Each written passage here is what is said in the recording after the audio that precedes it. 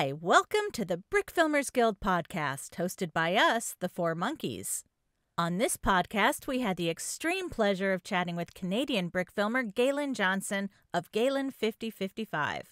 He is best known for his incredible video effects work and CGI on his brick films. His VFX work has been featured in some of Adam Nye's brick films that were made for Lego. Galen is currently finishing his studies in CGI. I would like to give an extra quick shout out to our wonderful Patreon supporters, Spuggastu, Frame 5 Studios, Mind Game Studios, Dark Dragon Films, Forest Fire 101, Spencer Katz, Paganimation, and William Osborne. This podcast is sponsored by FX Home, the makers of HitFilm Pro, HitFilm Express, Emerge Pro, and more. HitFilm Express is a free video editing software with professional-grade VFX tools. It's a perfect fit for the average brick filmer's budget. HitFilm Pro is the top choice for video artists worldwide. In a single product, you get editing, compositing, titling, and 3D tools. HitFilm Pro is loaded with tons of professional features. Emerge Pro is a photo editing software that is powerful, easy to use, and a great replacement for what you are using now. Please head over to FX Home to find one of their products that will help you bring your brick films to life. If you would like to help support our podcast, you can do so by becoming a Patreon supporter. Get ad-free podcast at least a week before anyone else, plus other perks only available to our Patreon supporters. So, without further ado, here's our conversation with Galen.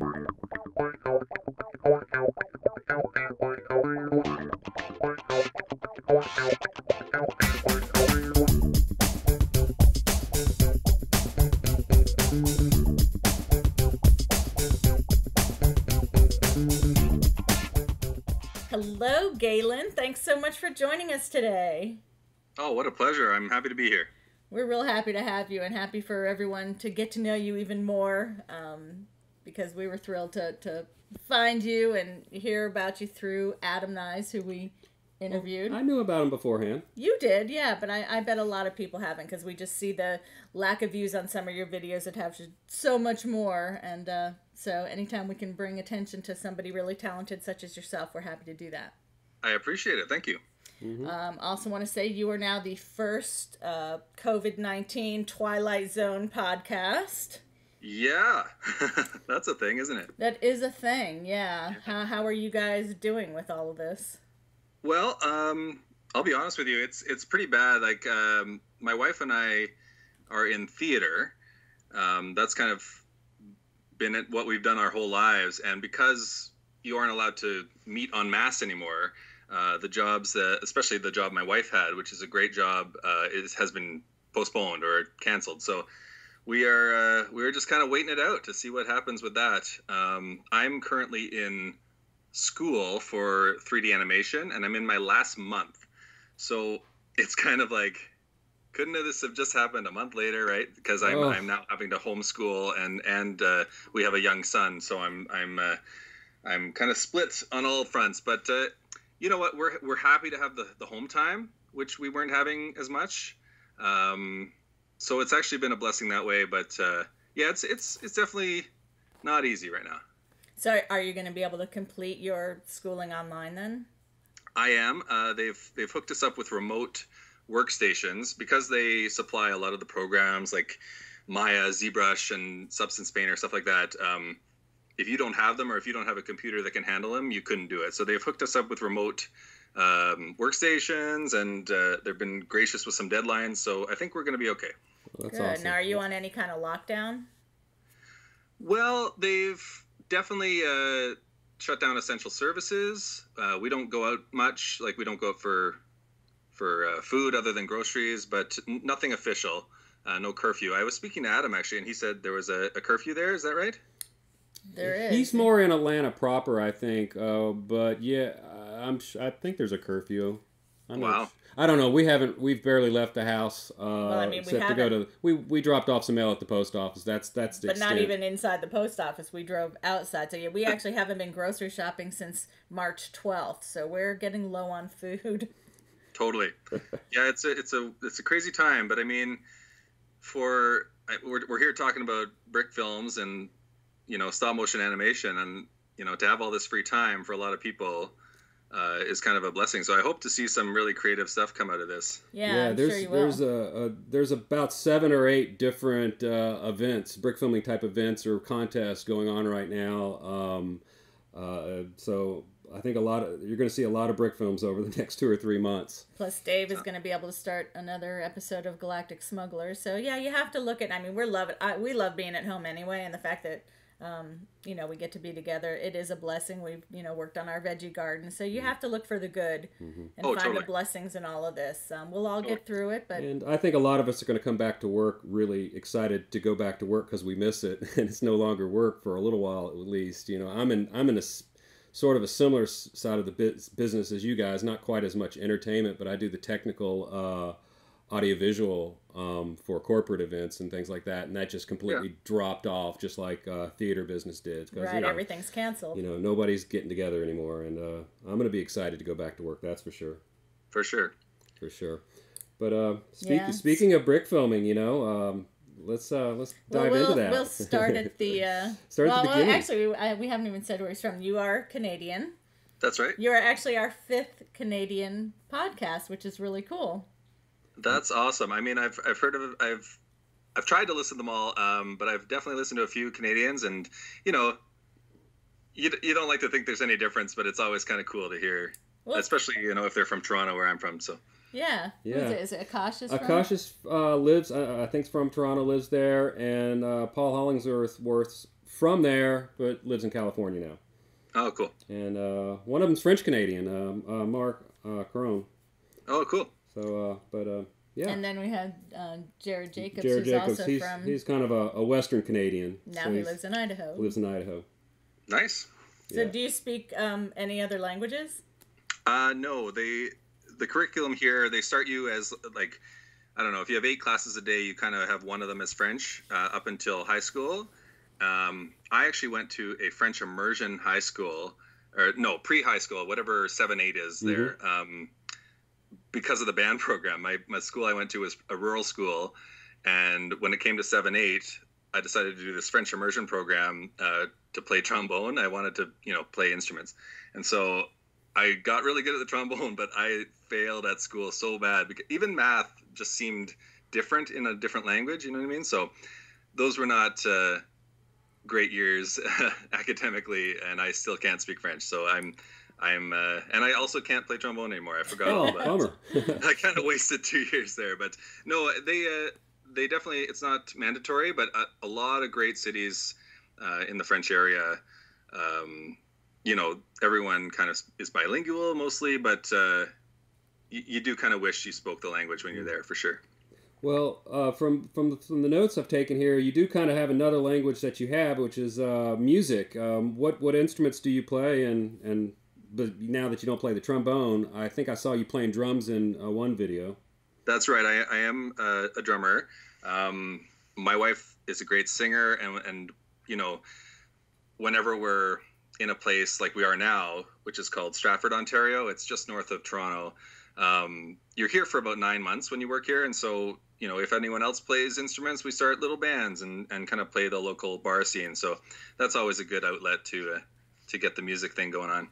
Yeah, it was neat to watch. You're both so very talented, being in theater and singing and playing instruments, and so you'll probably have to help us pronounce, especially the first one we're going to talk about. Les Mis? All right. Les Mis. Yeah, it could be just lazy and say Les Mis, your first one, 2006. Les Miserables. Absolutely. Les Mis, or The Miserables in English.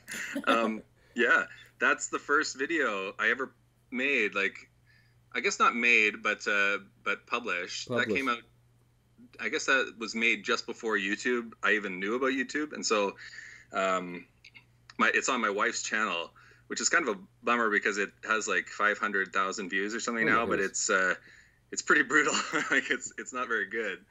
But I just posted it up there, and it kind of made the rounds, especially in the theater scene. And I think it made it had another life when the Les Mis movie came out, and it was done on the Lego Movie Maker camera. Okay. And I think I just connected it to I think my dad gave me his secondhand laptop. This was around maybe end of high school, maybe first year of college for me. And yeah, I remember the computer could barely handle the software, and Wow. it couldn't, it was so slow going, and I didn't know what I was doing as far as frame rates. And that's actually something I'll talk about for a while. It took me a long time to catch on to frame rates. And so I would just load pictures into, I guess it was Movie Maker, maybe Windows Movie Maker, and just, it would import a picture at a second a picture or something, or 6 seconds a picture. So you'd have to squeeze down each picture. I think that movie, I don't know, is it 2 minutes maybe? So calculate the amount of frames you have to squeeze down, and then so that was kind of a learning process, but it definitely sparked me, seeing the Lego and seeing the set that I had built come to life. So that was the whole jumping off point for sure. What was there something that you saw that made you want to get into Lego animation? Well, I'd always played with Lego. Like, I have a lot, and at that point it was only in my parents' house, which is in Winnipeg, Manitoba, which is like right on top of Fargo. It's like middle of Canada. And so I went to school out west. So anytime I'd come home for, Christmas or whatever, I would, try to get one of these movies made. But I've always loved Lego. And so I think I've heard a few people now talk about the old camcorder stop motion thing, like where you had the big camcorder, you press the red button once and then press it again to stop it. And sometimes the frames are like a second long, or like they don't show up because you press it too fast, or you forget to stop it, so it plays an actual movie. So that's kind of how I started to learn, long before I was making movies. But I have a lot of like stuffed animal, videos and stuff when I was like 6 or 7. Oh, that would be cute to see. So you're doing sort of little stop motions with a camcorder and stuffed animals. Yeah, like, okay. No acting, no anything, just basically the technique of getting, the animal to go from here to there in stop motion form, like without seeing my hands or anything. Okay, well, I'm definitely guilty of that as well. I was a little older when I played around with it, but yeah, and I think William Osborne, I think he has some videos like that as well. So what audio did you use for your Lego Les Mis?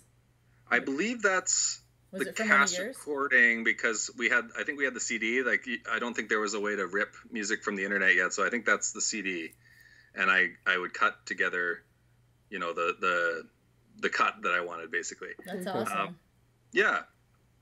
Cool. So check that out. I don't know. I guess you can put a link to it, but it's definitely the greatest contrast between what I'm doing now, for sure. Everybody will have all of your links, and like I said, Dave had already watched all of your videos, but I wanted to watch them all before our podcast. So enjoyable. Enjoyed watching every single one of them for different reasons, and fun watching you grow. And so this is really cool. So would you say that probably most of your videos, I think there's like 5 or 6 between 2006 and 2009, were just sort of home from college brick films you made? I'm trying to think. When was the 2006 ones? Do you have a title? Like, you got Les Mis in 6, and it goes all the way up to Camelot in 2009. Oh, yeah.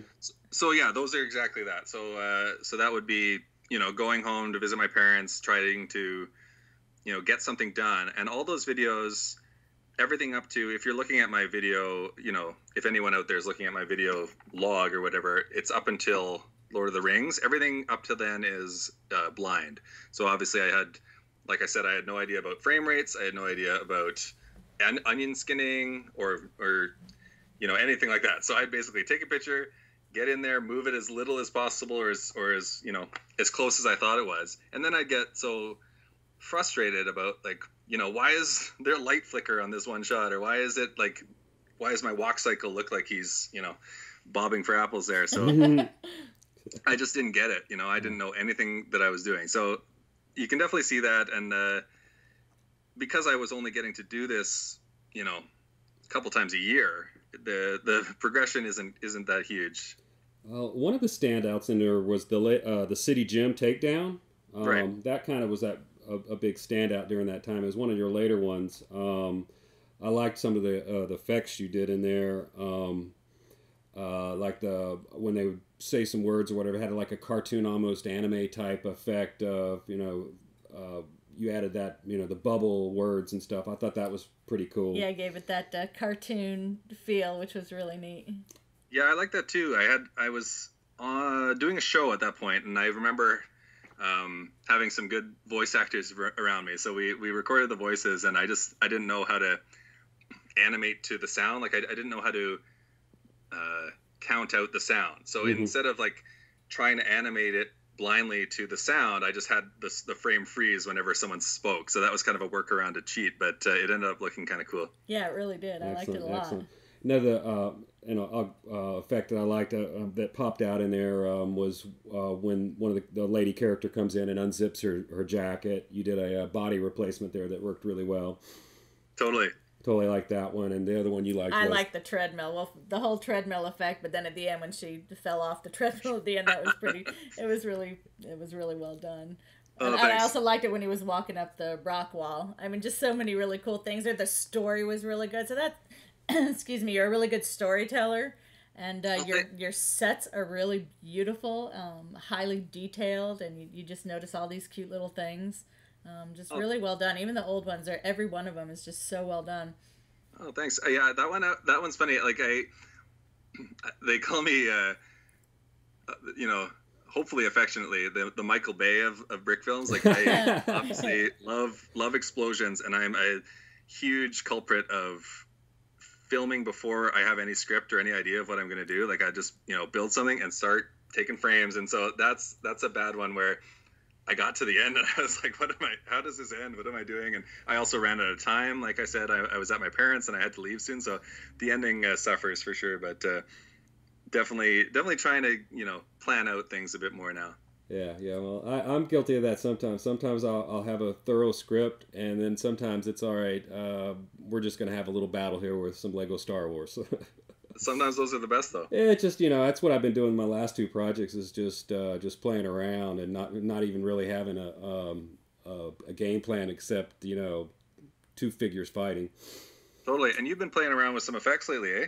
Yeah. We I had After Effects up till sort of recently, and I kind of dabbled a little there. But we recently worked a partnership with FX Home, and we've been using their product, and I've been playing around a lot. Now that it has the lightsaber effect, so I haven't really, I didn't do lightsaber effects until just this last year. Right. And I've been brick filming since 2007 or 8. So yeah. I think I did one in After Effects. I put a plug into After Effects. So I did one test, and that was maybe a year and a half ago.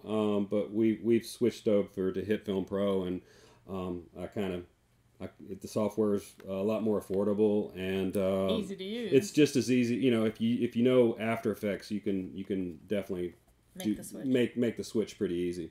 Oh, cool. Oh, I'll check it out. I haven't looked into that much, but I'm definitely an After Effects guy, as it's I think it's pretty obvious. But the lightsabers can be tricky. The way their motion blur works, sometimes you have to do it backwards to make sure the motion blur, and sometimes you can't just line it up with the blade itself. You have to line it up where the motion blur will work, right? So it can be a challenge.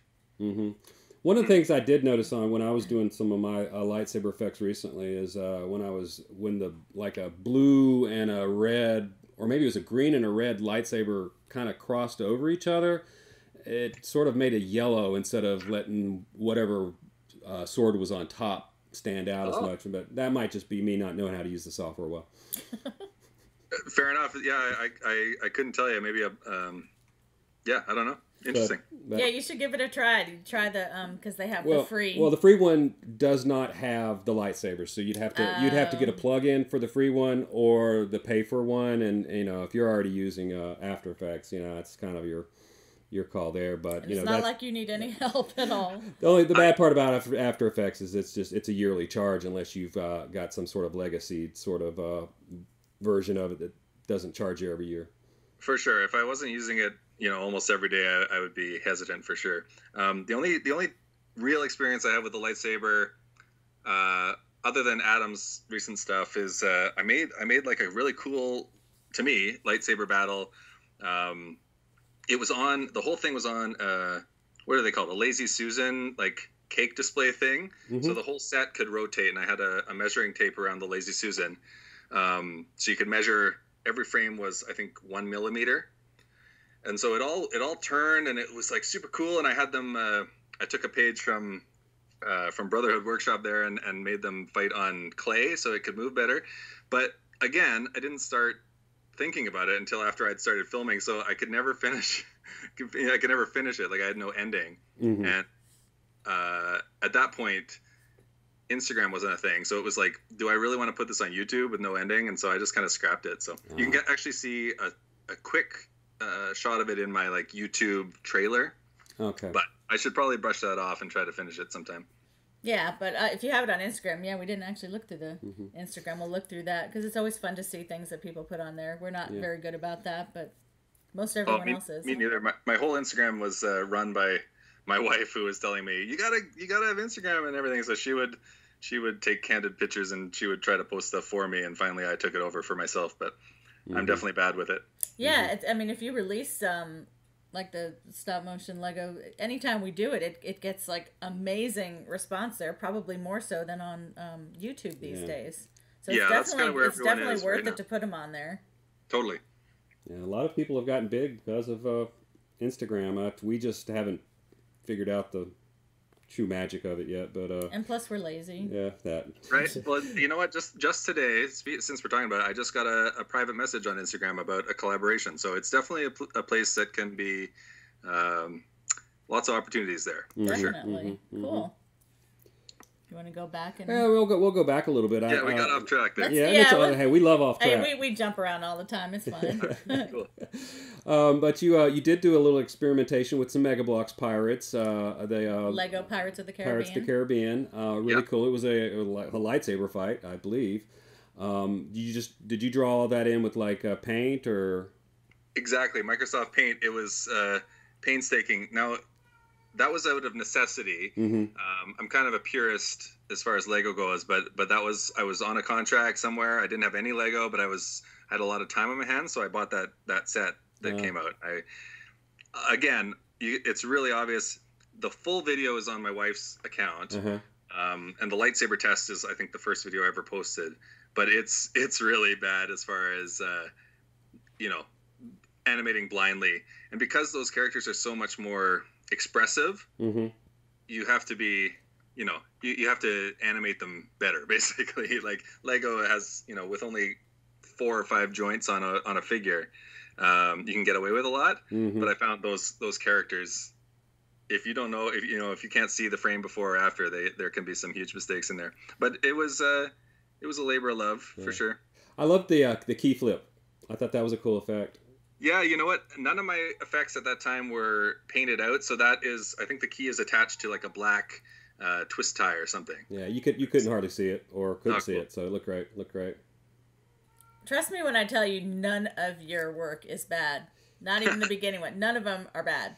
I'll take They're that. all Thanks. Enjoyable, and they all have really, really sweet qualities about them. But they're really good. Oh, cheers. Cool. The Lego Sweeney Todd.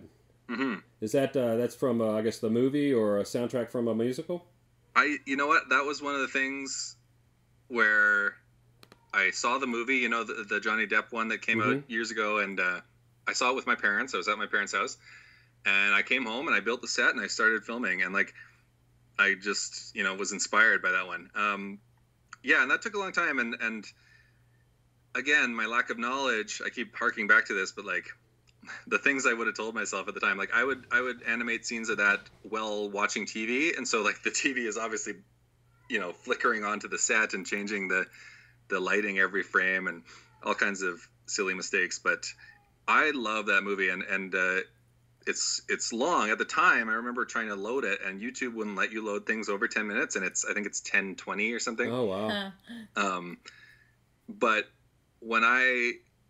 the same thing with the paint, I had to animate all the blood by hand without any onion skinning. So I was just guessing what the frame before was and everything. And it came out pretty good. And that was what inspired me to do the lightsaber test or whatever. Okay. But if you watch Sweeney Todd, it's dated for sure. But if you watch it like with the lights off and just like watch it full screen, I get like goosebumps sometimes. I think that's one of my favorite ones. Yeah, the boat on the water at the beginning was really cool. Well, he's talking about the real movie. Oh no, I'm talking about. I'm talking about the Lego movie. It. Like if I watch my Lego movie, that's Sweeney Todd, like in the dark, full screen, I still get goosebumps. Oh, okay. So it was yours. Okay, cool. Yeah, cool. yeah. Have you seen it? The movie? I haven't seen the movie. I haven't seen the movie either. So yours is the only one that we've seen. Yeah. Well, it's funny because I hang out with theater people. There's a lot of mixed reviews. A lot of people don't like it because they changed it from the stage play, but it's a good movie, I think. Oh, okay. Well, I mean, it's Johnny Depp, so right. Don't need to say anything else. Anyway, there were some really good. The boat at the beginning I thought was really cool. I thought it really captured the motion there, and you did a heavy green screening in that. Was that with what program was doing the green screening? So I got this program. I paid for it. First software I ever paid for, other than the Lego Movie Maker thing. It was called. Oh, what was it called? Magix, with an X, Magix, Magix Movie Maker, and it was mostly. I guess it was like Microsoft Movie Maker, but it also had this effects tab, and so one of them was keying. And so it was the first time I'd ever tried it. I didn't do any tests before I did that, and I actually got so lucky on that shot. If you haven't seen it, you won't know what I'm talking about. But I animated the boat basically with a rolling pin at its center so that it would, look like waves. But every time the boat went back, it would cast a shadow on the green screen that I had. But when I keyed it out, it looks like waves are splashing. Oh, okay. So it's just this happy mistake that ended up working for me. Oh, wow, yeah, because the splashing was really cool. Yeah, that was not intended, but it's just because... Gotta love those happy accidents. Yeah, the glare of the screen wouldn't allow a key, so it kind of looked cool, even without me wanting it to. Wow, yeah, Bob Ross, happy accident. Yeah, there we go. Mm-hmm. And we'll go into this a little bit more later, but that is one of I kind of try to identify superpowers that people have for brick filming and whatever. Your ability to animate later on in front of a green screen is spectacular. Oh, thanks. Because it's so difficult to animate Lego because they're so shiny. It's like a bunch of little mirrors. Yeah, and seriously. You reflect the green, and then now you've keyed out a piece of your Lego, and however you did it, you later on have truly figured out how to animate a moving object in front of a green screen, which it's applause from me for sure. Oh, cheers. Yeah, and even if your green screen's perfect, because they're yellow, part of the key gets taken from the yellow. So yeah, I hear you. It's been a process for sure. And do you always use green or? Well, what I actually do have a green screen now, like a cloth one. But before I would just buy that neon Bristol board you get at a dollar store, and the green one worked better than the blue. So that's the only way I kind of stuck with green. But I have used blue in the past. So yeah, there's definitely cases where it's better. And I actually didn't know until I saw one of Brotherhood workshops behind the scenes that you could use any color. And that's been a big enlightening thing for me. But I thought it had to be green or blue for some reason. But green is definitely the go-to for sure. See, behind the scenes are so wonderful for people because so many people get to learn from it. And I love it when people do that. I agree. Again, also with the podcast as well, getting to hear little, tricks of the trade is also very helpful. It's kind of why we started doing it. Well, yeah, for selfish reasons. I was just thinking that listening the other day. I was like, you guys, between you, must have the most information of anyone because you've listened to so many people give their secrets away. So. Yeah, well, it was actually my full-time job from 2014 to 16, and I realized that I needed to learn a lot just to keep doing what I was doing to progress my craft.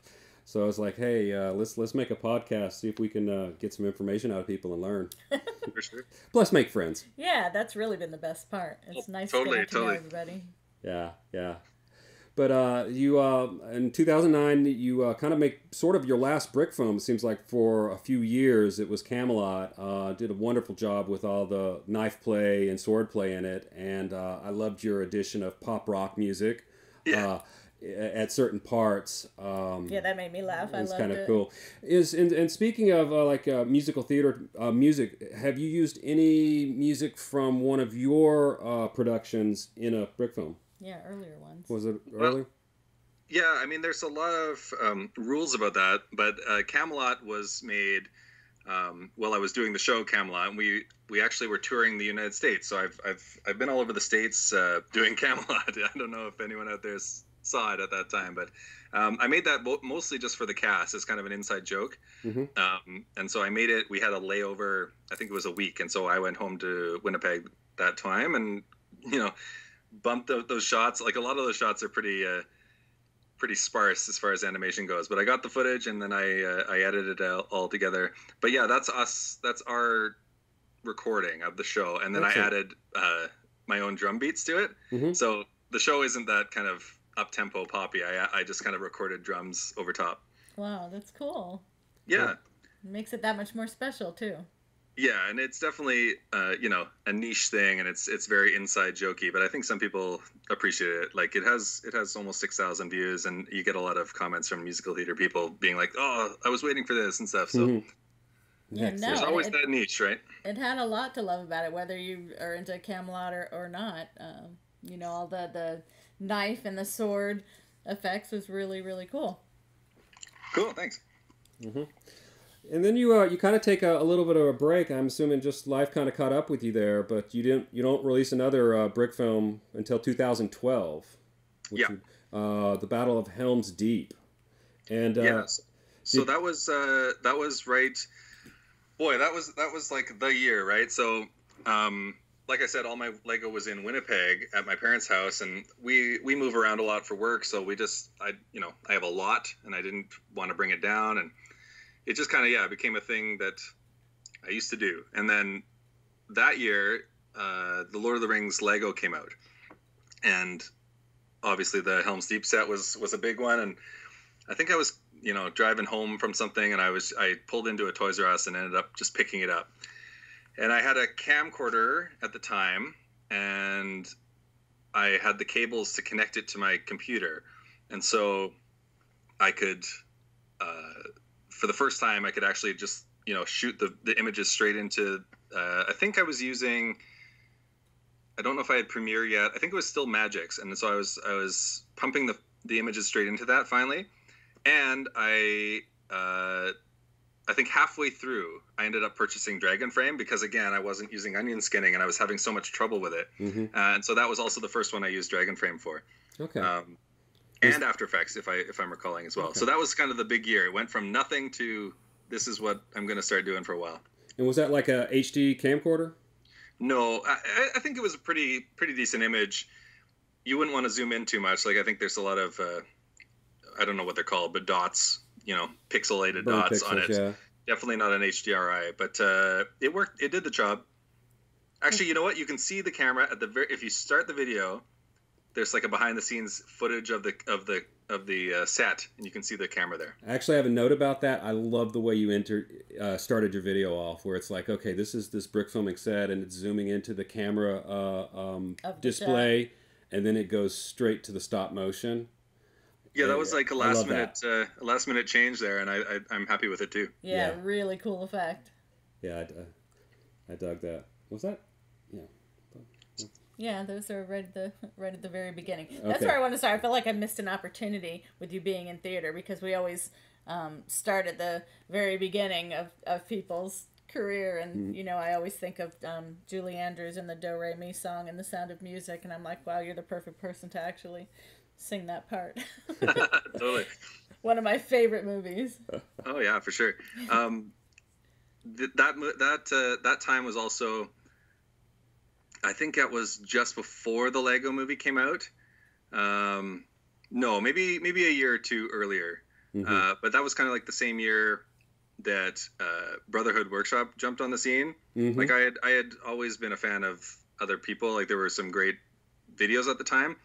But I remember doing this. Like I was almost done. I think I was doing the After Effects part, and I ended up just like Googling, I don't know, Lego Lord of the Rings or something. And his first video of the orcs, like with Aragorn fighting the orcs and everything, came out, and I was just like, what? Like, why did you have to bring this out now? I was just about to drop my video, and of course you had to drop that one. So that was a big, like, I don't know, that was just a big time for brick filming in general. Like, there was a lot of people catching on to it, and it was becoming more popular. Yeah, 2012 was a real good year. I think one of Kevin's Lord of the Rings videos was in a contest that one of our videos was in. It was do you remember the name of that contest from Me? Really? Oh, it was gosh, it was like an interactive film festival down in LA, and his was one of the ones in there, and we did a Grand Theft Auto trailer that was at that. So it was, I've seen that. I love that one. Yeah, that one I actually switched cameras. Are you talking halfway. About the Machinima one? Machinima, yeah, it was the Machinima thing. Yeah, it was the Machinima actually produced it. Okay, I remember. The whatever it was. The film festival, but yeah, I actually switched from like a webcam to a DSLR about halfway through that one. I wasn't going to, but I was like, you know what, I am. But I really love that, and I love some of the humor. It really was. On your Battle Helm's Deep, it was like the cinematography was just is gorgeous in there, and all the flying arrows and spears, and just made it seem so realistic. You just felt like you were right there in the battle. And thanks. Yeah, I definitely it was intended to just be shot for shot, like because I didn't know anything about like using my own reference or anything, or I didn't know anything about.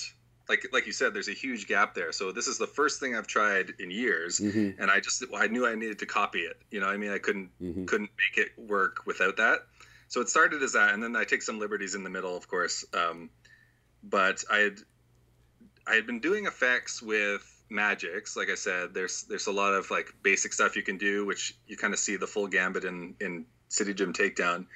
But then I ended up purchasing After Effects for the World War II Lego video, which is the next one in line. And I was working on that much around the same time.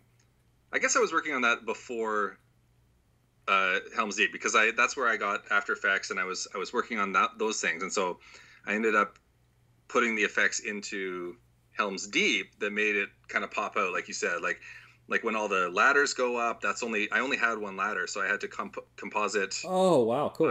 Five different ones going up at once, and there's that scene with all the orcs coming forward, and I think I only had 6, and so I had to composite them all in, and obviously the fire and the rain and stuff. So that After Effects, that was also the moment it was kind of like, aha, After Effects is kind of my thing, right? Like I'm never going to get around just animating like say Michael Hickok's or those people that do simple just Lego animation.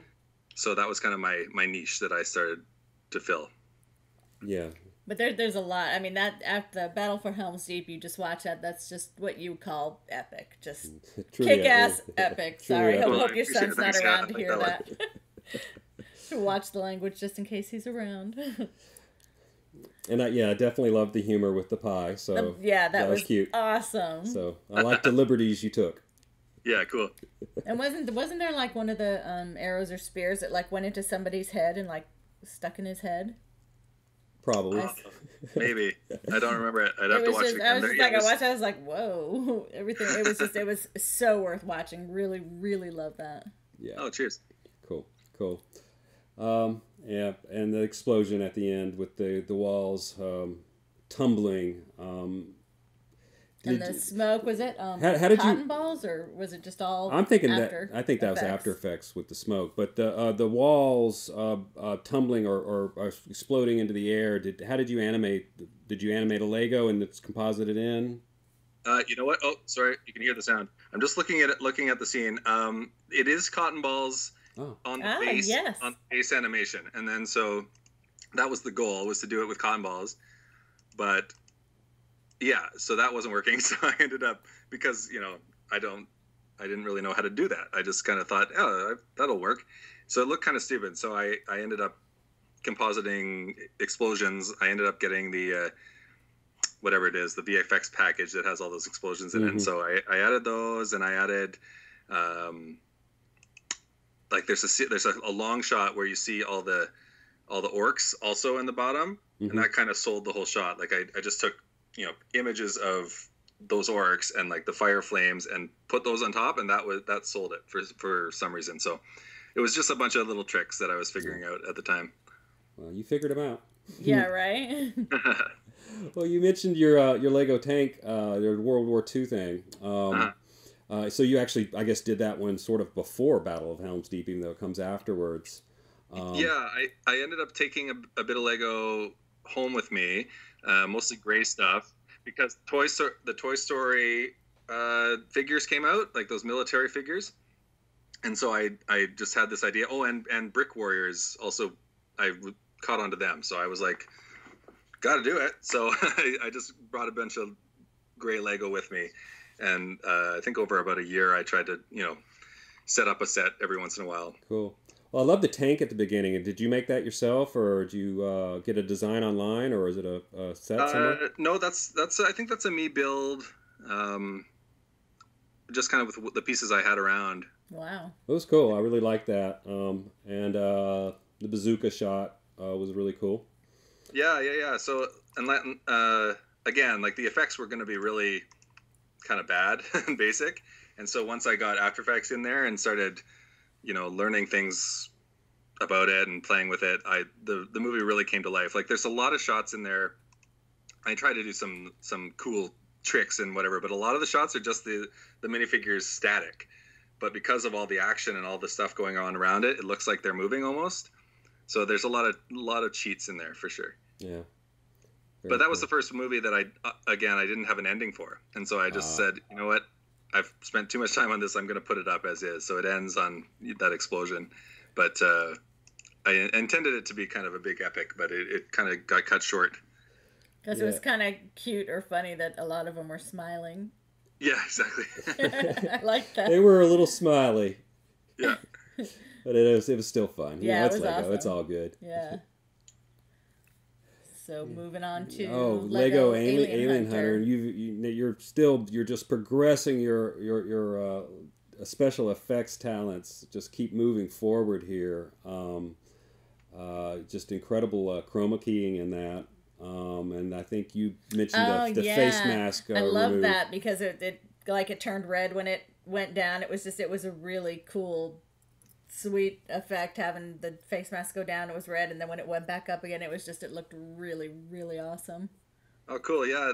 So that, I think I say it in the description, but I basically, I knew I had work that day and I didn't have much to do, and so I literally filmed that like right after breakfast. Like it took an hour maybe, and it's really, really basic animation, but it took about I don't know, however many months to finish it at the time because I wasn't very fast then. But it's basically just a huge After Effects extravaganza. Wow. Yeah. That Cool. blows me away what you can do with that, or Yeah. what you can do with it. Yeah, I think the coolest thing I ever did with After Effects was make I was doing some football thing where I made breath come out of the players' helmets because they were playing in like sub-freezing temperatures. So right before the ball is hiked in football, there you could see the breath, but I wasn't very good with the After Effects. Well, subtlety is a good thing to have too. They can't all be explosions, you know. Yeah, true. And okay, we'll move on. In 2013, you made a Lego Iron Man. I guess it was a trailer recreation, so you have a side-by-side as well as just your brick film version of it. And wow, like I said, your green screening action where, Iron Man flies in and it's not just a static image like I would do with Galactic Smugglers green screening or whatever. You're actually moving your figure around. How are you shooting that figure in front of a green screen to separate it so you're not getting these reflections? Because it's just incredible. Well, so that shot, everything up until I'm just looking at it now. Yeah, I think that shot is on set. So the green screen is behind the set. Mm-hmm. So I think it's only like 10 frames where he's completely on green screen. And then he crosses into the set. And so then everything after that is either masking or adding lens flares or whatever. But okay. Yeah, the Iron Man's actually kind of easy because he's comparatively, because he's yellow, or sorry, he's red. Red, yeah. The yellow part is tricky. What a good thing to do for anyone out there trying to key and is having problems, like obviously there's techniques of keying you can go into, but if there's something that's just not working, like I will take the unkeyed footage, put it on top, and then mask out as much as I can so that the initial footage is still there, and then just the edges part is the key. That saved my butt a bunch. Mm-hmm. Yeah. I've done that technique a few times, and that takes a long time. Oh, you know it. My life has been rotoscoping at this point. So because I didn't know, all the tricks of the trade, a lot of this is just painstaking rotoscoping. Mm-hmm. Yeah. Yeah, I try to avoid making myself do that, but some shots you just have to do it.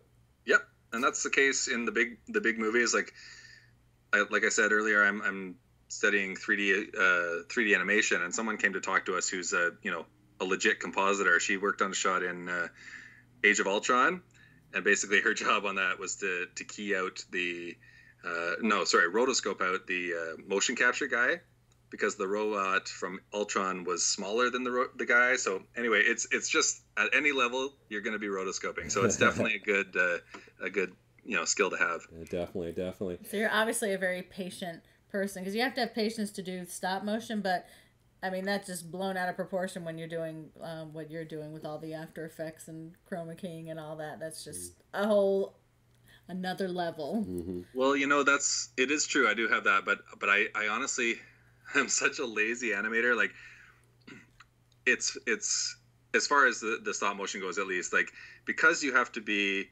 to get a good good lighting, good all that stuff, you have to be kind of alone in a room with perfect lighting and everything. That I like that. There's a serenity to that, but it's so rare that I get that opportunity. And so the fact that I can do that kind of work, whether it be rotoscoping or adding, big effects or whatever, on my computer, anywhere I am, like on the bus or, just before bed on the couch or like anywhere, that is a huge benefit. You know what I mean? I never thought about that. That's actually a great way of looking at it. Yeah. That's really nice. I'm never bored because I always have these little projects I can do. Whereas if I was a, how do I say this, a better or more committed stop motion animator, I would be stuck in that room with my specific set, specific lighting, and which is hard. And because I have a family and because I have now I have a young son, it's almost impossible. So I'm happy to spend as much time on the computer fixing bad animation rather than staying in the dark room making perfect animation. It's a less lonely job. I can see that. That's great. Actually, I never thought about that. Well, you did do a really neat actual stop motion effect. I think it was when Iron Man is on the ground, he's leaned over, but his head is tilted upwards because he's looking forward. How did you do that? Did you carve the neck or? No, I think that's clay. I was too cheap to carve the neck. Now, the most grief, like this video is, I guess you would call it my baby. Like, obviously it's the only one that has over 1 million views. But if you ever read the comments, it's just like, wrong Iron Man suit, wrong Iron Man suit, wrong Iron Man suit. I'm like, I couldn't afford the right one. Like the right one came with a huge set, and I got this one because it was cheap. It was like $24. So, I didn't expect so much backlash. But oh wow, apparently it's the wrong suit, even though it's been viewed, a lot. Well, I didn't catch that. I was gonna say I didn't catch it either. So, and who cares? I mean, really, look at the. A lot of people care. Wow. Trust me. But yeah, no, I agree. I just couldn't afford the big one, but it's all good to me. So you said you used clay. Was it you just put the head kind of in front of it enough? Yeah, because it's the mask. There's a lot of room there, and so it's just the basic like minimum amount of clay on the nub of the head. Like so you left the head out and just put the helmet over clay. Yeah, exactly. Ah, okay, cool. I get you now. I got it. Well, I like that. That really worked. Yeah, very cool. Very cool. The whole thing worked. So I was happy with this one because again, this is one of the first, other than Helm's Deep, that I'm using onion skinning. So I was able to actually get kind of the look I wanted finally. So so if you were to animate today, would you use onion skinning or would you use like loop last frame? Oh, 300% onion skinning. Oh, okay. Just like, I can't stand onion skinning. I want to see both. Myself. I mean, the beauty of Dragon Frame is you can cut it in and out if you need. Yeah. but yeah, like I'm learning a lot about 3D stuff and how important reference is and everything. And so anything, I know there's people out there that think using a reference or using onion skinning is cheating, but I don't understand that at all. It's whatever you can use. I don't think it's cheating, but I actually found after a certain point that I prefer just having it go back and forth between the last frame and the current frame. Well, that's all you need, really. Yeah, I don't need to see the whole thing. The onion skinning, at least that frame before and after. Yeah, because if you bump something in the background, it's just going to barely go fuzzy. Whereas if you're on the loop last frame, it's going to jitter. And I could see where I accidentally hit something in the background, and I could see it just jittering. It's like, ooh, I accidentally touched that, where I might not catch it in onion skinning. No, true. And you do mostly just need the one before or after. But yeah, like if you don't have it, how are you going to catch that bump? And then all of a sudden your shot's messy and you don't understand why. Yeah, I don't know how anybody can animate without onion skinning or loop last frame, some sort of reference. I know Maxime Marion did with Studio Epsilon, did some of his early works without onion skinning. I don't know how he did it. Well, mine was horrible when I didn't have it. Still good stuff, right? So yeah, but no, as far as I'm concerned, there is no cheating. I mean, anything you can do to make your job easier and make things look better, you go for it. Totally. It's all tricking the eye. That's all we're trying to do. Exactly. It's not video. It's just 15 frames strung together. Pictures. Well, you know what? I've heard you guys talk about that before, and it's kind of the only time I've ever realized that 15 frames is the norm, because I've always done 24. And I've always done it, and I've never known anything different. And I didn't know this whole time I could have been cutting out, 10 frames of a second. So when you're doing 24 frame, are you doing it full 24 or on the twos doing 12 frame? No, full 24. Wow. Like I said, I had no idea you could do it any other way. I knew you could do 30, but I assumed 24 was the easiest it got. Wow. And also, I'm kind of choppy anyway as far as moving minifigures. So I if I had gone that route, it would have probably been pretty bad. Okay. Let's see. How the Lord of the Rings should have ended. Very cute. That was just an excuse to blow something up. Yeah. Yeah, but that was funny. It was funny. And it looks like, I believe it was your first mouth animation. You introduced that as a new thing that you did. I thought that was nice to start seeing you do that. Oh yeah. Yeah. I think I saw somebody else start it, so I was like, well, you gotta up the game. Yeah. Yeah, I started off where I kind of did like you, is I take one picture, like in my early stuff, and if I was doing dialogue, I wouldn't move them around, and that allowed me to go and add mouths early on. So I had mouths way early on, but I didn't have mouths on moving Lego at first. Yeah. I didn't do that until I got into compositing. I didn't do any of that stuff, but yeah. It's nice to see you do that, but this kind of segues into the 24 frame, because I know I did your next thing was a Rebrick entry for Rebrick film competition. It was the food fighter you made, and I believe that's where I was introduced to your work and been a fan ever since. I probably reached out. If I'm not incorrect, I think I reached out to you and personally asked you to join the Brick Filmers Guild. That's right. Right after that, so you were actually a member of the old ELGG site, the old site, not the new one. But I'm glad to have you on. You've been around, member for 7 years, so that's awesome. But I know one of the rules in the Rebrick competition was it had to be 24 frames a second. So I think that was my first attempt at 24 frames. Oh, really? And I don't like it that much. I occasionally will do it 24 frames a second. I think I did a recent motorcycle jump where I did 24 because it looked better than 15. It was smoother.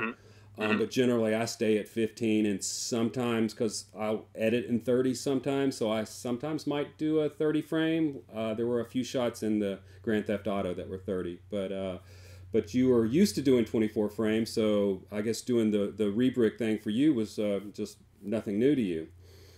Yeah, I mean, I struggled with the idea. Like I wanted that win, right? Like we it was right when the Lego movie was coming out, and you got your piece featured. And if you look at it, like I still didn't have a DSLR at the time. Like my image is actually pretty grainy. And I think I had all my Lego by then, but I also just remember not having that much Lego. for some reason. But yeah, I was, that was kind of like a big one for me. I was like, oh, I got to get this. And, no, obviously I didn't, I think they actually approached me to have it on some DVD feature, but because I used music that wasn't mine or something, they couldn't use it. But, that's a shame. Yeah, it's okay. But like at the time, that was kind of my first introduction to contests, which was, in theater, you're not ever a stranger to, being told no and all that stuff. So it didn't come as that big a blow, but it was also, I also saw in that one some of the best work I had seen yet. So it was kind of a wake up call to where I was. I think I got the DSLR pretty soon after that. Cool seeing the carrots and the bananas sticking into the wall. Yeah, that was tricky because I didn't build the wall, in advance so that I could just replace it. So I had to switch those bricks out so carefully to not bump the set. It was kind of annoying, but yeah, it looked kind of cool. Yeah, that was really cool. And I don't know how you replaced those plain bricks with the 90-degree bricks as smooth as you did. Was me neither. Yes, that type of replacement it's tough. Yeah.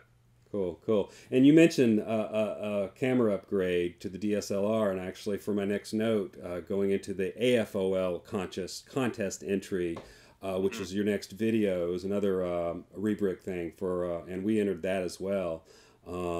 But yeah, you could definitely tell the clarity of your pictures definitely jumped up.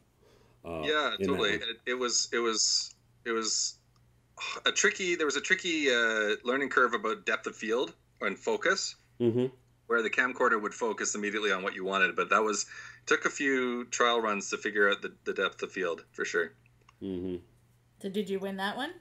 No, I lost it. There was only one winner, like it was a win or nothing kind of thing, and it went to somebody else who did kind of one of those minifigure puppets doing a song that they had wrote or something. It was really good, but it was completely different from mine. So it was like comparing apples and oranges, and it won. But I think the prize was it was the what do you call it? The UCS or whatever, Sydney Opera House. Okay. That might have been David Body. That would be sweet, but really? Didn't work out. But at the time, like, there's a lot of contest entries on my site, and that was kind of like the only thing at the time that would really get me off my butt to like make a movie, because of the time commitment and the the commitment to sitting alone. But your Lego build of that street was just incredible. Because were those all just your own builds? They were. It took up a whole dining table. Wow. I mean, it was a gorgeous build. Yeah, that's the thing. I mean, I really notice in all of your videos right from the start. Your builds are amazing. They're always really beautiful, really detailed, and just they're all wow. Oh, thanks. Yeah, well, that's how it's always been a love of the build, and that's fallen to the wayside lately. But because of the small pieces and everything with my son, but it's definitely part of the process I love. Yeah. And I think that just shows how creative you are, your theater background. I mean, you're a creative person, so that really comes through in your stories and your builds and everything. It's beautiful. Do you practice or do any other types of art, like painting or other types of visual arts? No, I'm a bad artist. I can draw, but I'm not a great artist. Like, I'm going to school right now with some amazing artists, and I just don't understand how they do it. And so a lot of their work looks great. Some of them don't have the experience I have with animation, and so their film is more focused on the look, whereas I focus more on the actual animation. But no, that's something I wish I had a better handle on, for sure. I also dug the pirate ship going down the street. Yeah, that was cool. Even made little waves of concrete. That's a cool scene, yeah. Yeah, definitely cool. There's got a little small one here. It's Les Iron Man Miserable. Yep. Miserable. It's a take on Les Mis. So Les Iron Man Miz. I don't know. It was an inside joke because my wife was on the national tour in the States, which was a big deal at the time of Les Mis, and so she got a guy who she worked with to make this little joke. I think if you're familiar with the movie, he says something about like, you can use this precious silver to become an honest man. and so he changed it to Iron Man, and that was the joke. That's funny. One of the effects I noticed in there is you did a 360 spin shot. Was that done on a Lazy Susan? Mm-hmm. Okay. That was my first trial with it, and it worked pretty good, except that it was too slow for the music, so it is sped up in the film to double time, I think. Okay. Yeah. So that's what, 48 frames a second? I guess so. I don't know. Cool. And did you have your lights move with the turntable, or the lights were where they were? So it's tricky. The set had to be built in 4 separate walls, so they had to be completely disconnected from each other. So the camera would be facing through the empty space, and as it got to about 45 degrees, I would replace the wall back and take off the next one, so that you could always see inside the set. So the lights didn't move, but because it's double time, you kind of really don't notice the flickers or anything. Yeah. I'm actually, that's what the set is on down in my studio right now. Is I have a set that's similar. I've created a Lazy Susan out of Lego, one of the larger base plates, and it's about 3 or 4 bricks high, and you just pull off the walls as you need to. And for that I put one light above so that the light is always in the center. But I also have a 3-foot Lazy Susan I made that sits straight on my animation table, and I can, if I want to, I can pretty much put the lights on the table, and the lights will move as the table moves. Oh, that's awesome! So, I actually saw in your latest one, I forget the name of it, but I saw a Susan move, and I was like, sweet. Yeah, well, I've been real fascinated with doing those. Although this last video I'm working on, I almost liked how I did the previous one, where I could. It's harder if you've kind of pre-built a set on like this Lazy Susan. It's hard to pull pieces out if you want to get your camera at a lower angle, closer up. So it's kind of little things I'm learning along the way. Oh, totally. I actually, that lightsaber video I was talking about where I used the Susan, I ended up scrapping the whole idea of that, and that's wrong. I would do the same technique for the set, but not with the characters there. So the characters are animated on a green screen, and the set is moving. But I just found it so hard to, remove the right piece, move the character, make sure, there's no bumps, and do that for every frame rather than just have a background of the set moving and putting it behind. So that's a technique you could use too. Cool. Wolverine is anti-smoking. So much awesome in that one. This is I really noticed how much you made things truly pop out using After Effects, like the open sign. Which was backwards, sign. The way it should be, and again, that's one of those. I'm assuming details. that was done in post. That and just the way things popped out. It looks like you went in and you, I guess you masked around certain things and made them brighter, or you really. Yeah, I think I think those signs are just adding a glow, but they are. I did have to try to match the depth of field of the camera. Like that's all in set, other than those additions, like the glass break and the signs and stuff. So you do have to match the I guess lighting conditions, so it's not as bright as it could be. It's kind of dampened like the whole movie is, and then like all the compositing stuff I was trying to figure out to make it look real. Yeah, the glass breaking was amazing. That was something I noticed right away. That was kind of the idea for the whole thing. I just wanted to break some glass. And also, I had just seen, I think it was Forrest Fire's, his first Captain America, and he uses so many destroyed Lego figures. Like, I don't know if he's, got a surplus of the same character or what, but he's fearless to just destroy these things. So I was like, I'm going to try that. So that was the first one where I had 2 of the same. I think it's a Han Solo body, and I destroyed one of them for the swipe. Wow. Yeah, it was amazing. It really, really cool. Okay. You just everything you just watch, and that somebody who doesn't do the animating, you just look at it and you go, wow, that's cool. How's he do that? That's my side of it. Oh, thanks. Yeah, and there's a lot of. I'm just looking at it now too, just to make sure I'm on the same page. And really there's a lot cool. of like digital zooms and stuff, like post-production stuff that I add to kind of make a bit more excitement going on. Yeah, if you jiggle around the camera and make things pop out, you can take something that's like pretty good animation and just make it awesome just by just adding so much layering to the depth of the different items. It's all about the effects, isn't it? Yeah. For me, it is. Yeah, like I said before, and I'll say it again. I'm a lazy stop motion animator, so anything that can lift me up is good. I think that's awesome. Cool. You definitely found your niche, your talent niche. Niche. Yeah, whatever it is, I definitely kind of made that my brand, as they say these days. Definitely, you totally excel in that, and I mean that's an awesome thing. So. Cool. Cooking with Thor. I love Thor. I'm a huge Thor fan. Anybody that knows me knows he's one of my favorites. So. Are you a Thor's fan or a Chris Hemsworth fan? Both. You guys have that great golfing with Thor one. Yeah. Gareth was nice enough to voice for that. Nice. Yeah, that was one of those ones that I didn't have a lot of time to animate, and I just wanted to do something fun. Oh, it's a great joke. Cooking with Thor is my wife's favorite because of the set. She loves the set. She thinks it's my best build. It is a good set. It is a good set. And you worked with clay there a little bit here and there. A little bit, yeah. I think just when he smashes the dough there. Yeah. But I tried to keep the camera. I don't think it's on a lazy Susan, but I tried to move the set every frame, so it's for the most part the set's kind of moving like an in-shot, steady cam, I guess. Mm-hmm. So that was a time-consuming thing to make sure that all worked, but that was just a gimmick I wanted to use that time.